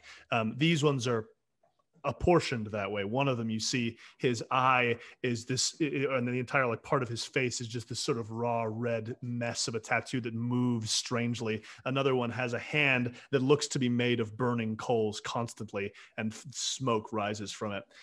They're sort of hodgepodge mutated things, but they speak in normal voices. So the three of them start heading your way, and Alice goes in to take a shot. Do you have any sling, Rebecca? I have one. Okay, well let's make a roll as well to see how you guys both do with your shots. How'd it go? 1. Oh no! I rolled a 1. Okay, so let me see how Alice did. Okay, Alice rolled a 5. So you guys are both there behind the rocks waiting. She's sitting there going. She's just like counting 4, 3, and then turns around, makes a shot, and you see one of the men immediately is just struck off his horse and collapses into the river, splashes into the water. Another one gets shot. He's lifting up his hand, sort of gesturing to the other 2 horsemen, and the bullet strikes him right in between his index and middle finger. He cries out, looks back in your direction, and the men all sort of become confused. The 2 who are on a horseback, who are still alive, say, "Looks like some sort of trap," and they run back. They start running back towards. They're now in view of Mathilde and Delilah, but they are turning and heading back. Yeah, you gonna make a shot? Yeah. Yes. Yeah, do your swing. Do your sling. Swing your sling. Oh no. Oh no, how'd it go? A 2. Oh, dang it. We're not doing well. You're gonna get some good luck later on. Go ahead. What were you I don't gonna do, even Mathilde? have a gun, but I'm just going to start screaming. Try and sort of draw them back, distract them. Amazing. So you make your shot, Delilah. It ricochets off the part of the canyon. It goes off nowhere. But one of the men looks back. He's got this the full neck beard, or just like only there. He turns back, pulls out his gun, goes. And you feel the bullet strike your shin. You are going to take level 2 harm unless you resist. Oh, I'm resisting. Okay, great. So you can roll 2. Is it 2 or 3 dice? I think you have 3 actions in the center column in prowess. Is that right? Let me make sure. Yeah, it's either 2 or 3 dice. In prowess. Yeah, I've got 3. Okay, great. Roll 3 dice, and then take 6 grit minus the highest number you roll. Oh, okay. So how much is that? 2 Great. damage. Yep, 2. That's great. So 2, you take 2 grit, lose 2 grit.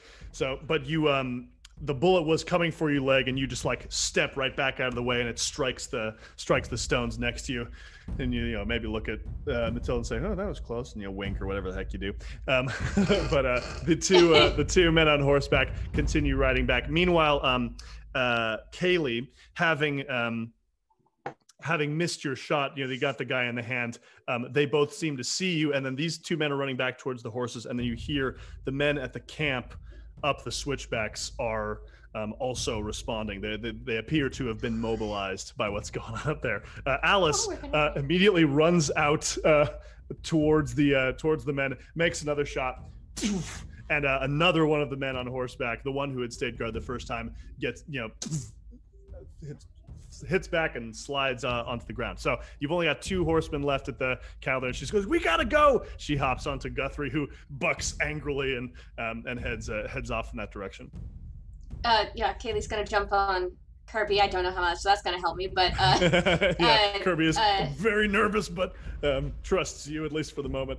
Yeah, and she's gonna right after Alice, and still got her shotgun. Amazing. Yeah, is she gonna make another shot at one of these Yeah, guys? she's gonna try. I'm gonna use a different dice though, because that one has betrayed me. Yes, indeed. 6. Amazing. Yes. So you think for a moment to yourself and you go, "Oh, you know what? I was trying to shoot that man from distance with a shotgun before." Oh yeah, that's true. So then getting into closer range, the shotgun has somewhat better effect. So the guy with the like chin strap who shot Delilah collapses in a mess of blood on his chest and falls back in his horse. The other one is a little bit panicked and just sort of fires wildly, pulls out 2 pistols in your direction. What are Mathilde and Delilah up to at this point? You hear stirring on top of the camp up there. You see that they're knocking out the guys next to the cattle. What are you doing? I think heading back towards them. And yeah. Can I get another shot in at somebody? They're a little bit far at this point. You can definitely get on your horse and start riding. Unless you were probably on your horse the whole time. Yeah, you guys haven't gotten off. I'm thinking the guys who are in the rocks probably got off horse. So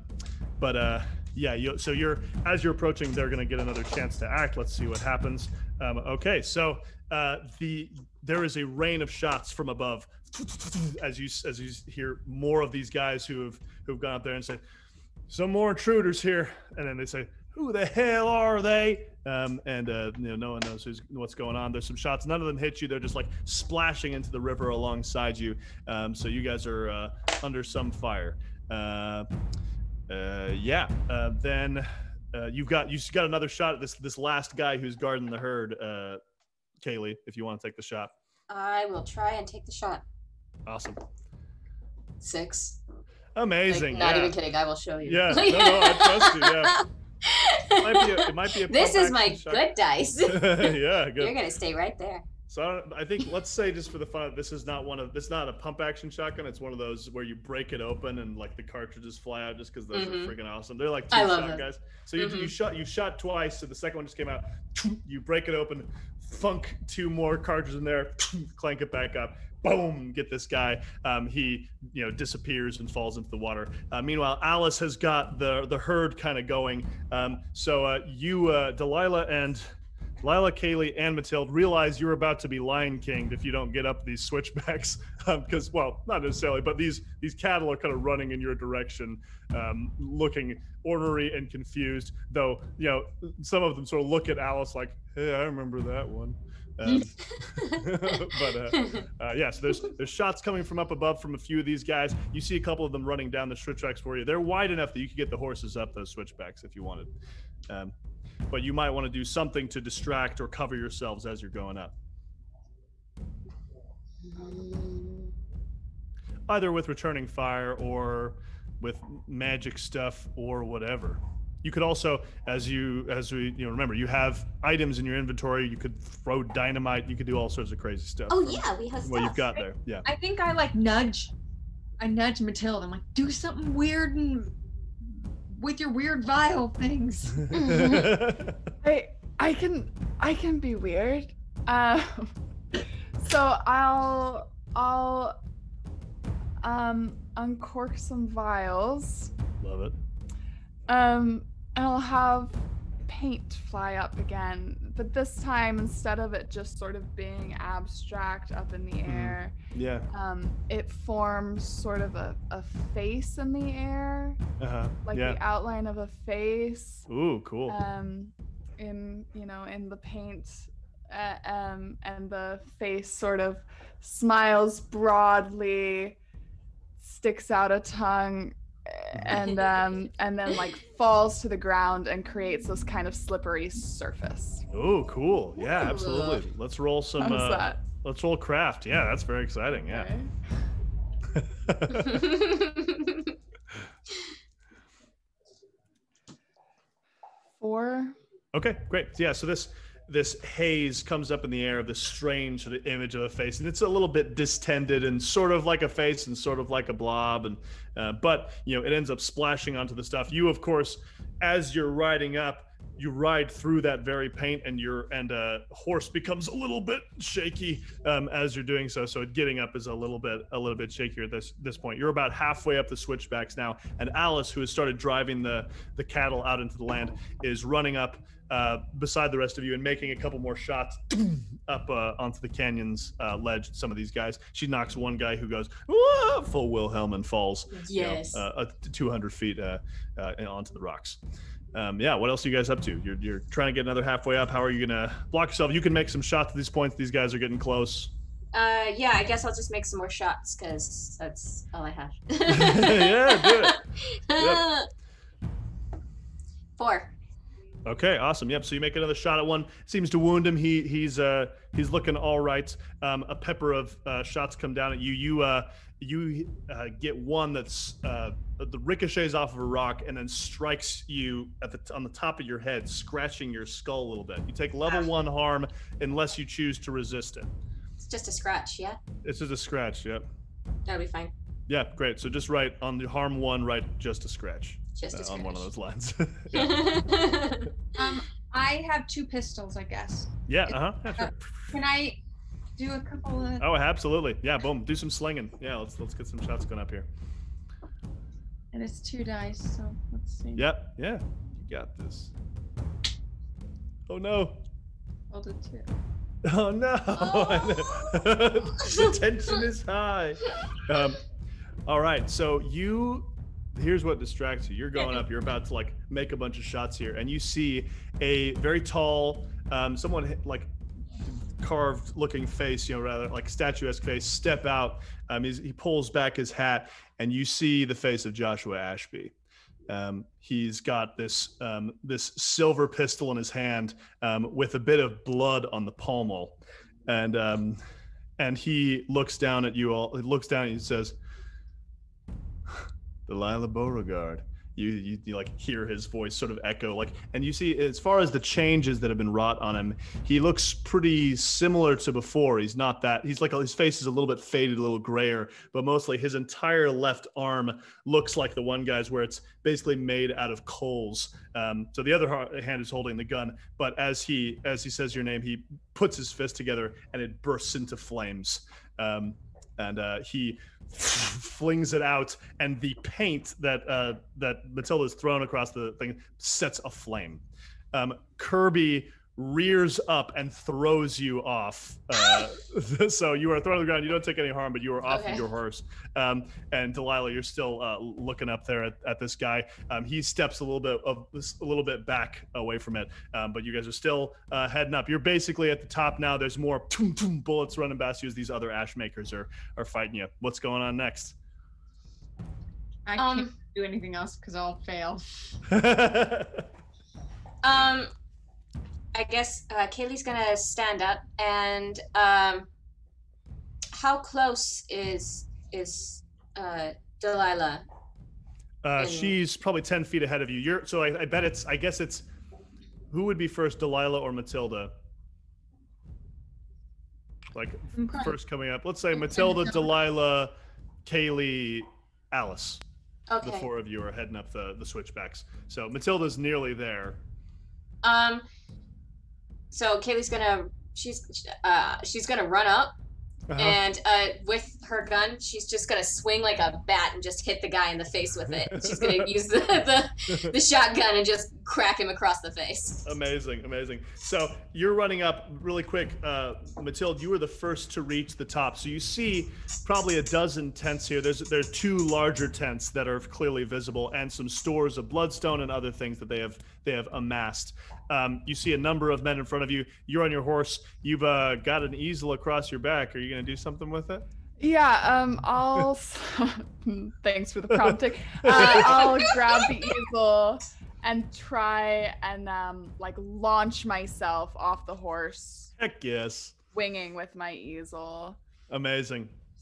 All right. And is Joshua Ashby the one that's closest? He's not closest. He's sort of stepped back a little bit, made sure that the others are the fodder. Yeah. I'll swing to whoever's closest. Yeah, great, awesome. Yeah, make your brawl roll. 4. Okay, yeah. So you guys watch as Mathilde like catapults herself off of this little painted bear, sort of lands, boom, like a freaking Avenger on the rocks up here, pulls off her art easel, and boom, bashes somebody across the skull with it. Like a rain of like ash and smoke comes out of this guy's head as he collapses and falls, and is right in between you, Kayleigh, and Alice. And Alice goes, "Oh wow, that's interesting." So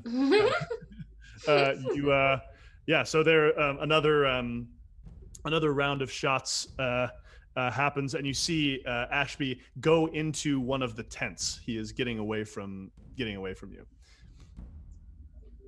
So at least into one of the tents. So now, so I know the Kayleigh, you were running up. Delilah, you also would have been up before her.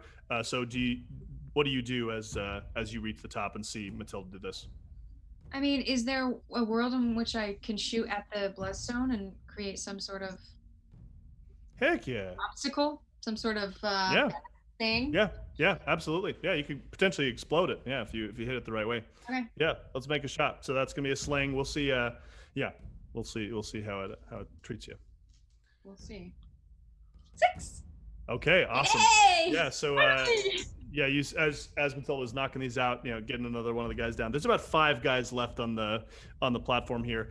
You shoot some of the Bloodstone, and it at first there's this like hissing noise, and then it burgeons into this it bubbles for a second as if it's like being blown up in this like strange sort of gelatinous form, and then fire and gas and like ash pour out of it. Yeah. I kind of, because I know what happens when I shoot Bloodstone. Duh, you know. I kind of tell I kind of usher everybody, maybe there's like a rock, and I try to everybody get behind the rock or something. Mm-hmm. I say pull up your shirt.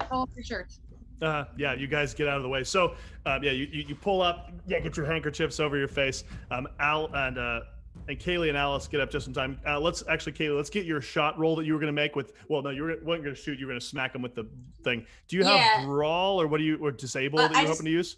I'll use disable. So what I was thinking was that she cut it. Ideally, if I roll well, she's going to just crack someone. Because I guess Ashby got away. So she's going to crack one of the guys across the face, and then she's going to flip the gun around and then shoot him. She's going to knock him back a bit and then shoot. Love it. Yeah, let's do it. Let's get that disabled. 5. Amazing. Yeah, so you smack, hold the barrel in your hand, which is a little bit hot from having shot it twice. Boom, smack him. He goes, "Oh, you little..." knocked backward, collapses. Yes. You are then pulled out of the way as Delilah yanks you back behind the rock as this explosion rocks the plateau, and there is flame flies past the rock, and you guys are all there, sort of breathing for a second. Alice, who has been low, she was able to duck it because she was beneath the switchback. She comes up, and you see her staring in shock at something. You all come out behind the rock, and you see Joshua Ashby standing there with a person with a hood over their head held in his hand, and he's got the gun to her head, and says, "Maybe we can just stop for a second." So the tent has been burned around him. He is his clothes are flaming, and this person, he's like just barely knocked out the flames, but he's holding this person who is huddled and shaking. And Alice says, "Lily." I think I step forward and I say, "Joshua, let's have a conversation." All right, let's roll a consort and see how effectively you can convince him. Oh no! Oh no! Oh no! How's it go? 1. Oh my gosh! Oh my gosh! So, Joshua says, "I think the time for conversation has passed. I'm surprised you would take up with criminals and strange folk and the like." Says the guy with the flaming arm. So he just like holds her a little bit closer and says, once again, how about you put your weapons down and then everything can be just calmed down a little bit. Kayleigh, you are skilled in reading. You have a little bit of a sense of things. You see that there are several figures, because you noticed there was this plateau, and then there were more switchbacks heading up. You see a couple figures, but you can't get a good sense of them. If you attempt to read action, you might be able to get a better sense of who they are. Okay. And I have 2 in that, so 2 die? Yeah. Mm-hmm. All right, here we go. Make the roll. Well, one's a 1, the other's a 5. So Yeah, that's pretty good. Oh, okay. I don't add them. You don't add them. No, it's it's the higher roll. Oh, okay. The higher roll, you take that. So you see a figure who you recognize. You see like the smoking eyes and grayish shape of Elijah Turner, and he is dragging a person behind him who is a girl who matches the description that Alice gave of Lily. Who's the hooded person? You get the sense that from what you can see that this hooded person is maybe not Lily at all. Oh, I'm very confused right now.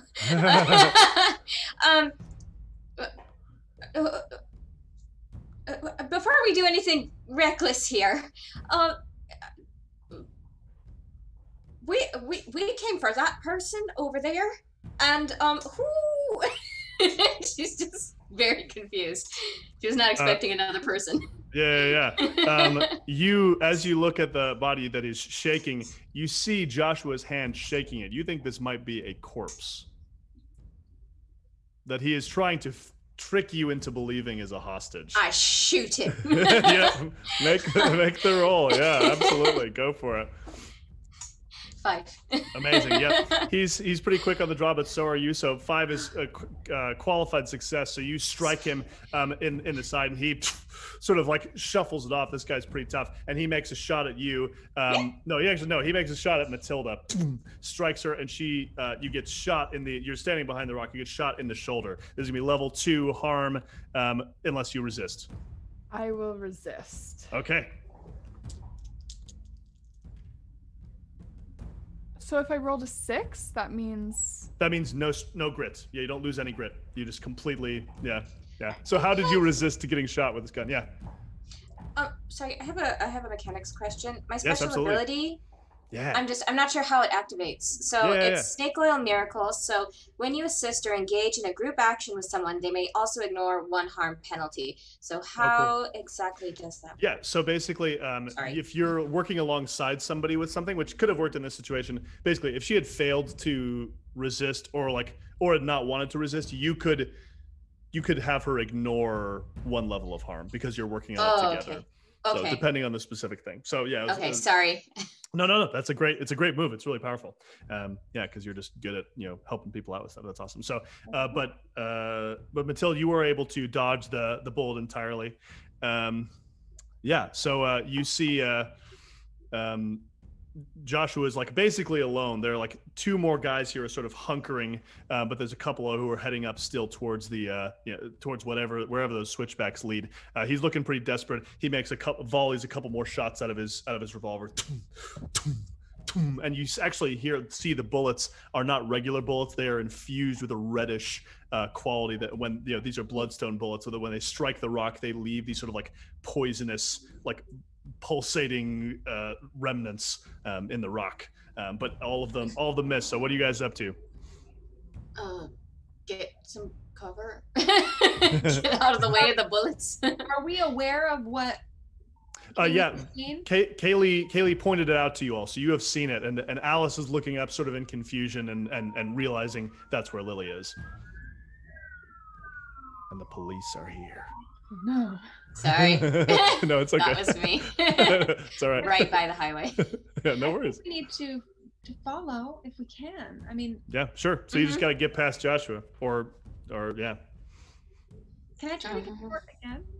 Absolutely. Yeah, absolutely. Yeah. What do you say to him? I go like, please, Joshua, listen to me.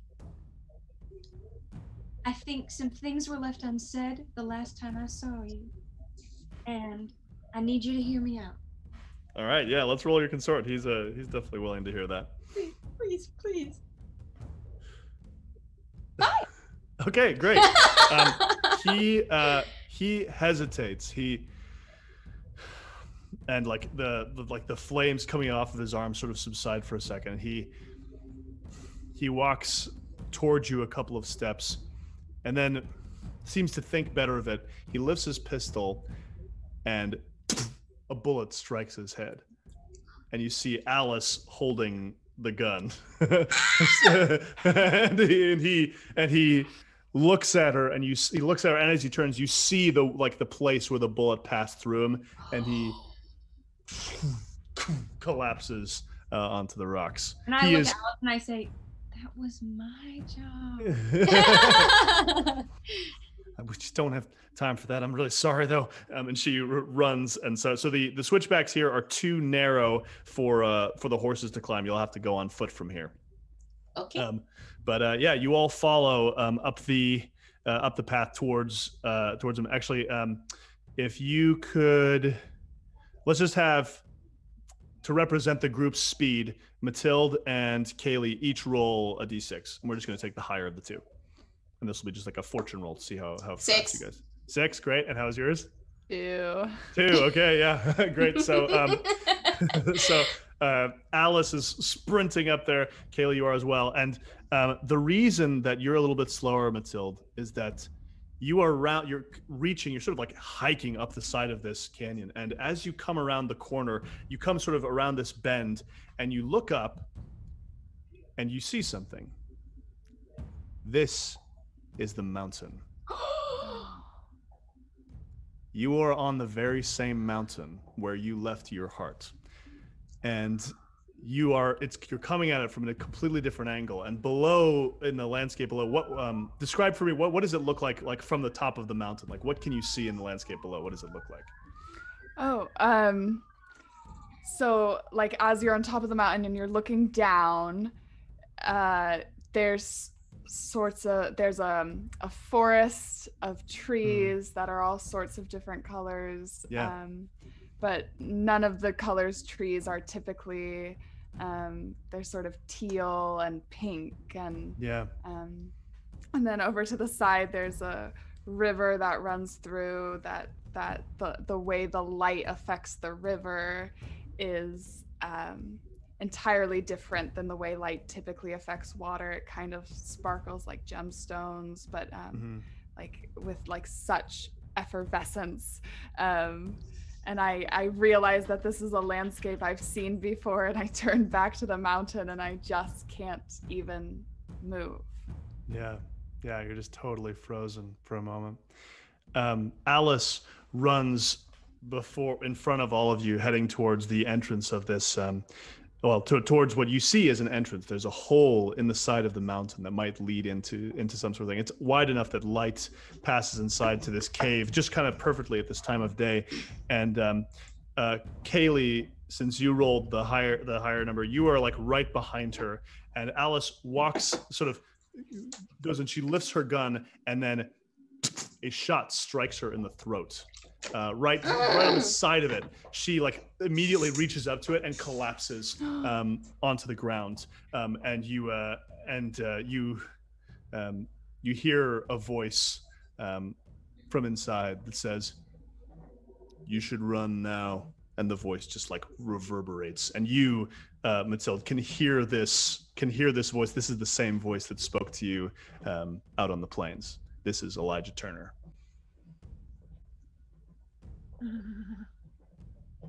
Oh, I have conflicting feelings right now. Yeah. Because I imagine when Alice got shot, Kayleigh, because she was right behind Alice, wasn't she? So she probably caught her in her arms, and she's trying to stem the bleeding. Yeah. But that's the guy that shot her husband. She really wants to get some vengeance on him. Yes. But there's nothing I could do. I'm going to try this. Kayleigh is just going to call out into the sky, and she's going to say, "You said you wanted to help. Now come through." Yes, great. Yeah. So are you going to, let's do, if you're going to try and staunch the bleeding a little bit, let's do a read action on that just to see how effectively and quickly you can do that. But you've done this call, so this will be a part of whatever happens. 6. Okay, great. So yeah, you get the sense, immediately get the sense that like, this is a wound that if it goes untreated for another hour, she'll die, but you know exactly, like you can do this right now. Like you can manage it. So like you like throw this like bandage on so quick. You're like basically you're dragging her to the side so you guys are no longer in the entryway. And you hear, so like out on the plains there is that same red storm, and after you shout out to the sky, you hear a little bit of thunder from the storm below, but no other answer comes. And you hear from inside the cave, Elijah says, "There's no one coming for you. Just like there was no one coming for your husband." Ooh, okay. So Delilah, you are now alongside her. You've reached that point, and Mathilde, you have hearing all this. You guys are all out there outside the entrance of this cave. Can I kind of go to the like kind of like James Bond style?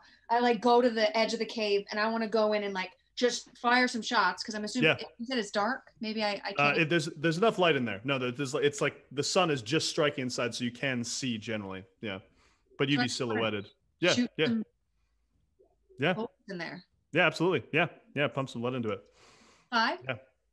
Yeah. So you step inside, and you know that you're silhouetted with the light, so he likely isn't going to able to immediately get you. You let off 2 shots in there. You see that this man with these smoke coming out of both of his eyes is standing there, and there is.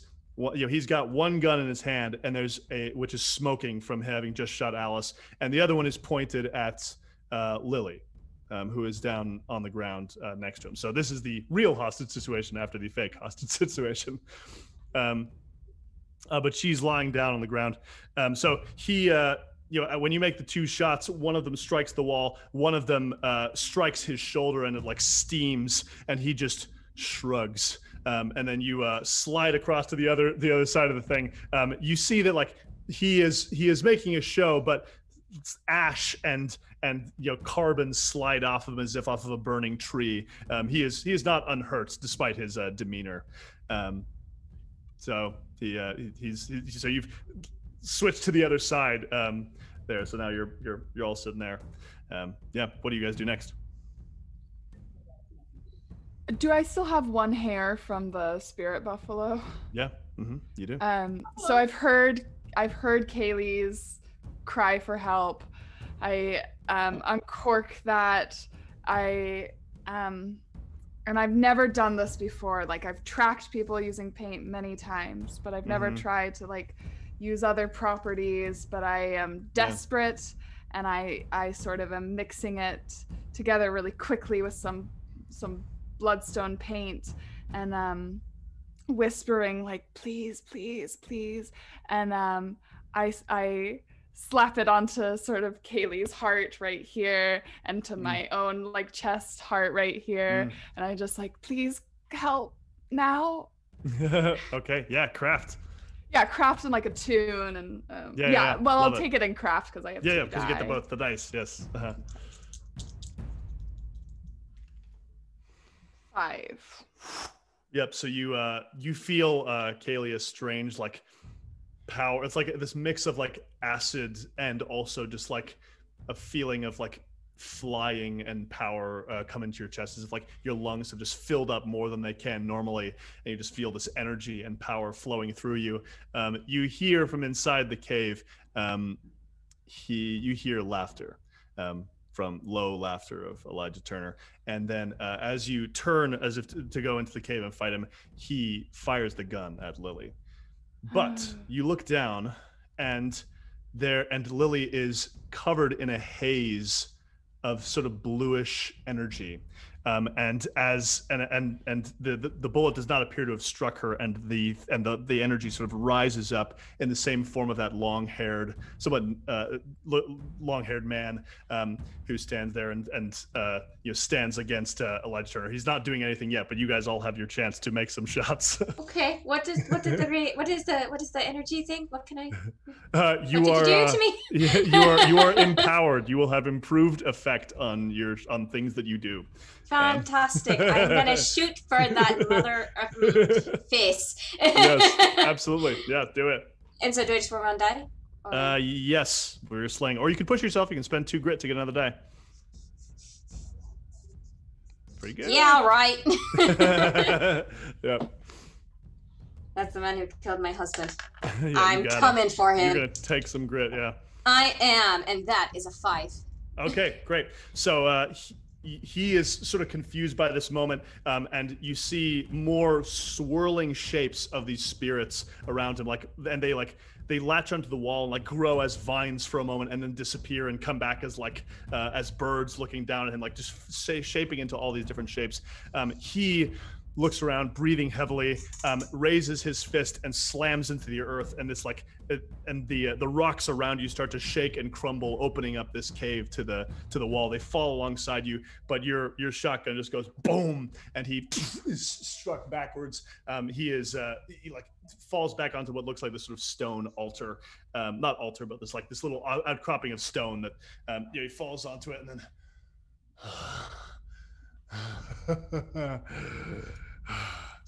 try again, and he gets a comes up towards him. All right. But he is shaking and broken, and these clouds are surrounding him. All right, Delilah, you making a shot? I'm gonna do 2 shots, 1 at each hand. Okay, yeah, great. 4. Yeah. 4. Okay, great. Yep. So he slams his fist into the wall, and more of these rocks open up until this is totally opening up to him, and he steps forward. These things strike him. He staggers, and you start to see that these spirits are grabbing around his feet and latching onto him and sort of gripping him into place, and he's sort of trying to pull at it, and you see his legs begin to change, and the ashen thing and the sort of charred look on the outside starts turning into bark, and he is desperately watching this happen, and fires wildly in your direction but misses. He is slowly consumed by these spirits as they completely transform him until his hands reach up in agony, and he blossoms into a tree with yellow leaves until he is completely gone, and the pistol is trapped inside the wood, and he. And all you hear is a single word that rings over the mountain that says, "Farewell." Oh, that was very helpful. Yeah, finally they pulled through. So, when in doubt, ask the spirits. Yep. Deus ex machina. Yes. Yep. Yeah, he got shot enough times too. That helped them out. So he is now frozen here. Lily is on the ground and says, "Is that Alice?" And Alice is unconscious for the moment, but you're able to untie Lily. She is bruised and a little beaten, but has not received any worse treatment than that. Is there anything that you do with this tree or with anything that is up here on the mountain at this point? Before I tell Mathilde about anything else about the mountain, does anyone else have anything to do? Yeah, I want to set that tree on fire. Agreed. Okay. Yeah, absolutely. Burn them. Okay. Yeah, so you guys set a flame first, about it. Yeah, go ahead. I want to chisel my initials into it. Yeah. You scratch it in, yeah. Yeah, and sorry, Kayleigh's gonna carve her husband's name into the tree, right where his face was at one point. It's like a knot, and she carves it into there. Yeah. So you burn the tree, and it takes about 2 hours for the whole thing. It's as green as if it's been growing for a long time, but it eventually crackles and burns, and you as in those little noises the squeaky noises that wood makes when it's burning.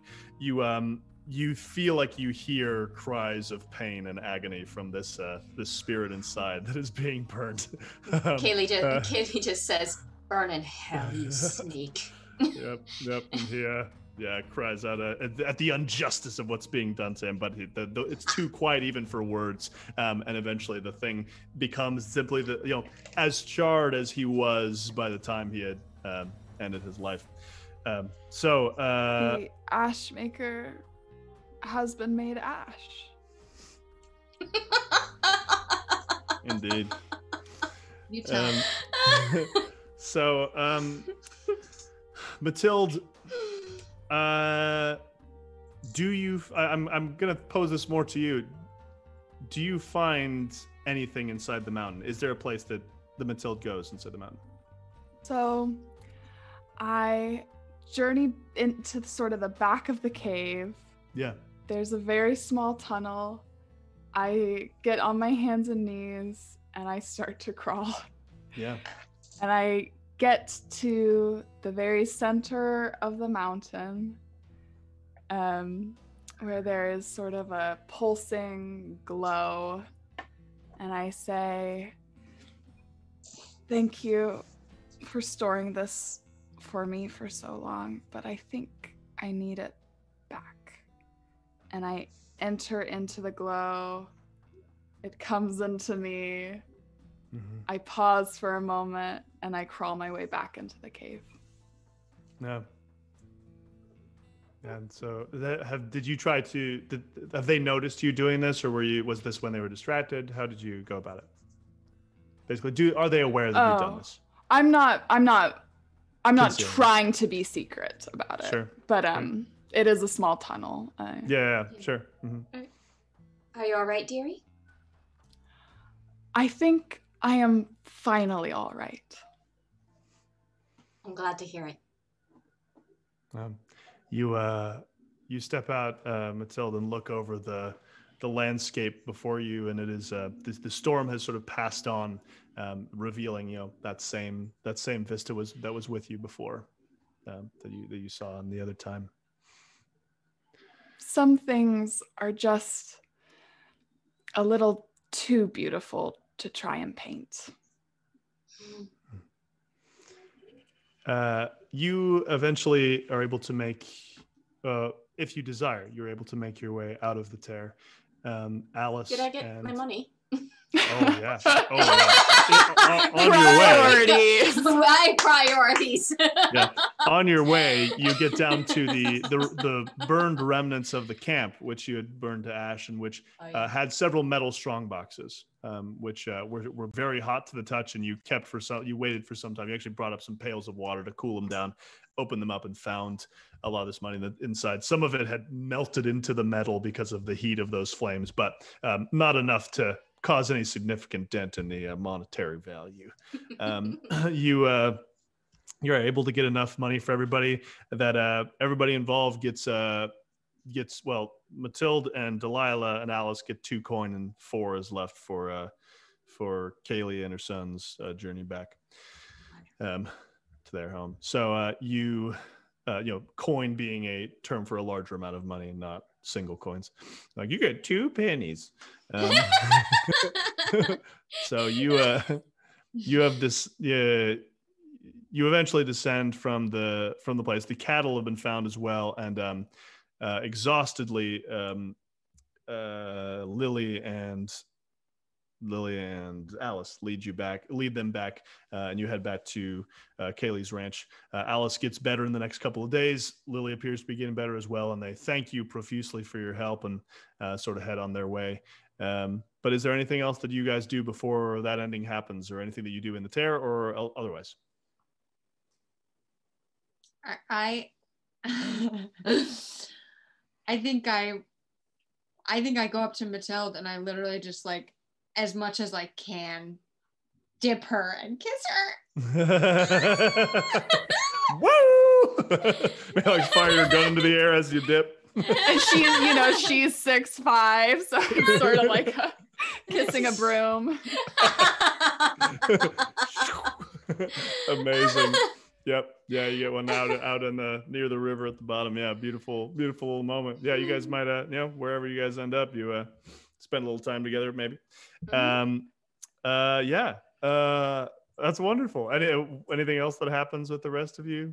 No, I think Kayleigh's just ready to get her son and get the hell out of Dodge.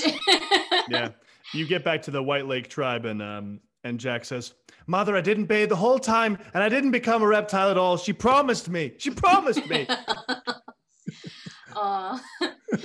I'm so sorry to hear that. It would have been a wonderful tale to have a little toad for a son." Yeah, the White Lake tribe graciously lets him back to you. Yeah. And I give them some coins as thank you for watching him, because I'm sure they could use it in some way or another. Yeah, they're very thankful for it. Worth useful for trading at Fort Willimon. Yeah. Anything else that Mathilde does in the tear? I don't think in the tear, but okay. I imagine we've sort of gathered back at Kayleigh's house. Mm-hmm. We're sort of, Alice is healing. We're sort of about to go our separate ways. Yeah. Mathilde says, I normally don't ask, but I think maybe I should ask if it's okay. I could take one hair from each of you, and then perhaps we'd meet again. I'd love that. She's gonna pluck a hair. I collect all their hairs. Yeah, and Jack gives you about 5 hairs. He's very excited. Beautiful. And then I'll turn, to Delilah and say, and maybe some ale and some lemon and something else. Yeah. Yeah.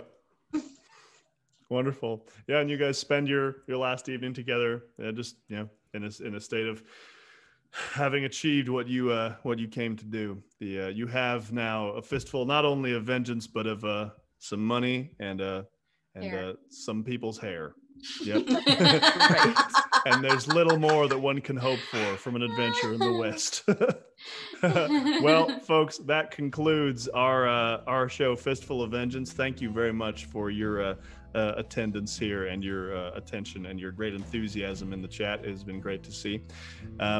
Thank you all for your time. Thank you so much to all of you for your involvement. Thank you to Rebecca for making this wonderful art, to Emily for writing that intro music, and to everyone else for at Ghostlight RPGs for the incredible work they put into making this channel possible. I believe that we will be raiding another channel, which means that there's another channel that is doing things on Twitch right now, and we will send all of you viewers there. You just have to stay put, and this car will go there and drop you off. So just, we are there. The answer to are we there yet is we will be there in a second.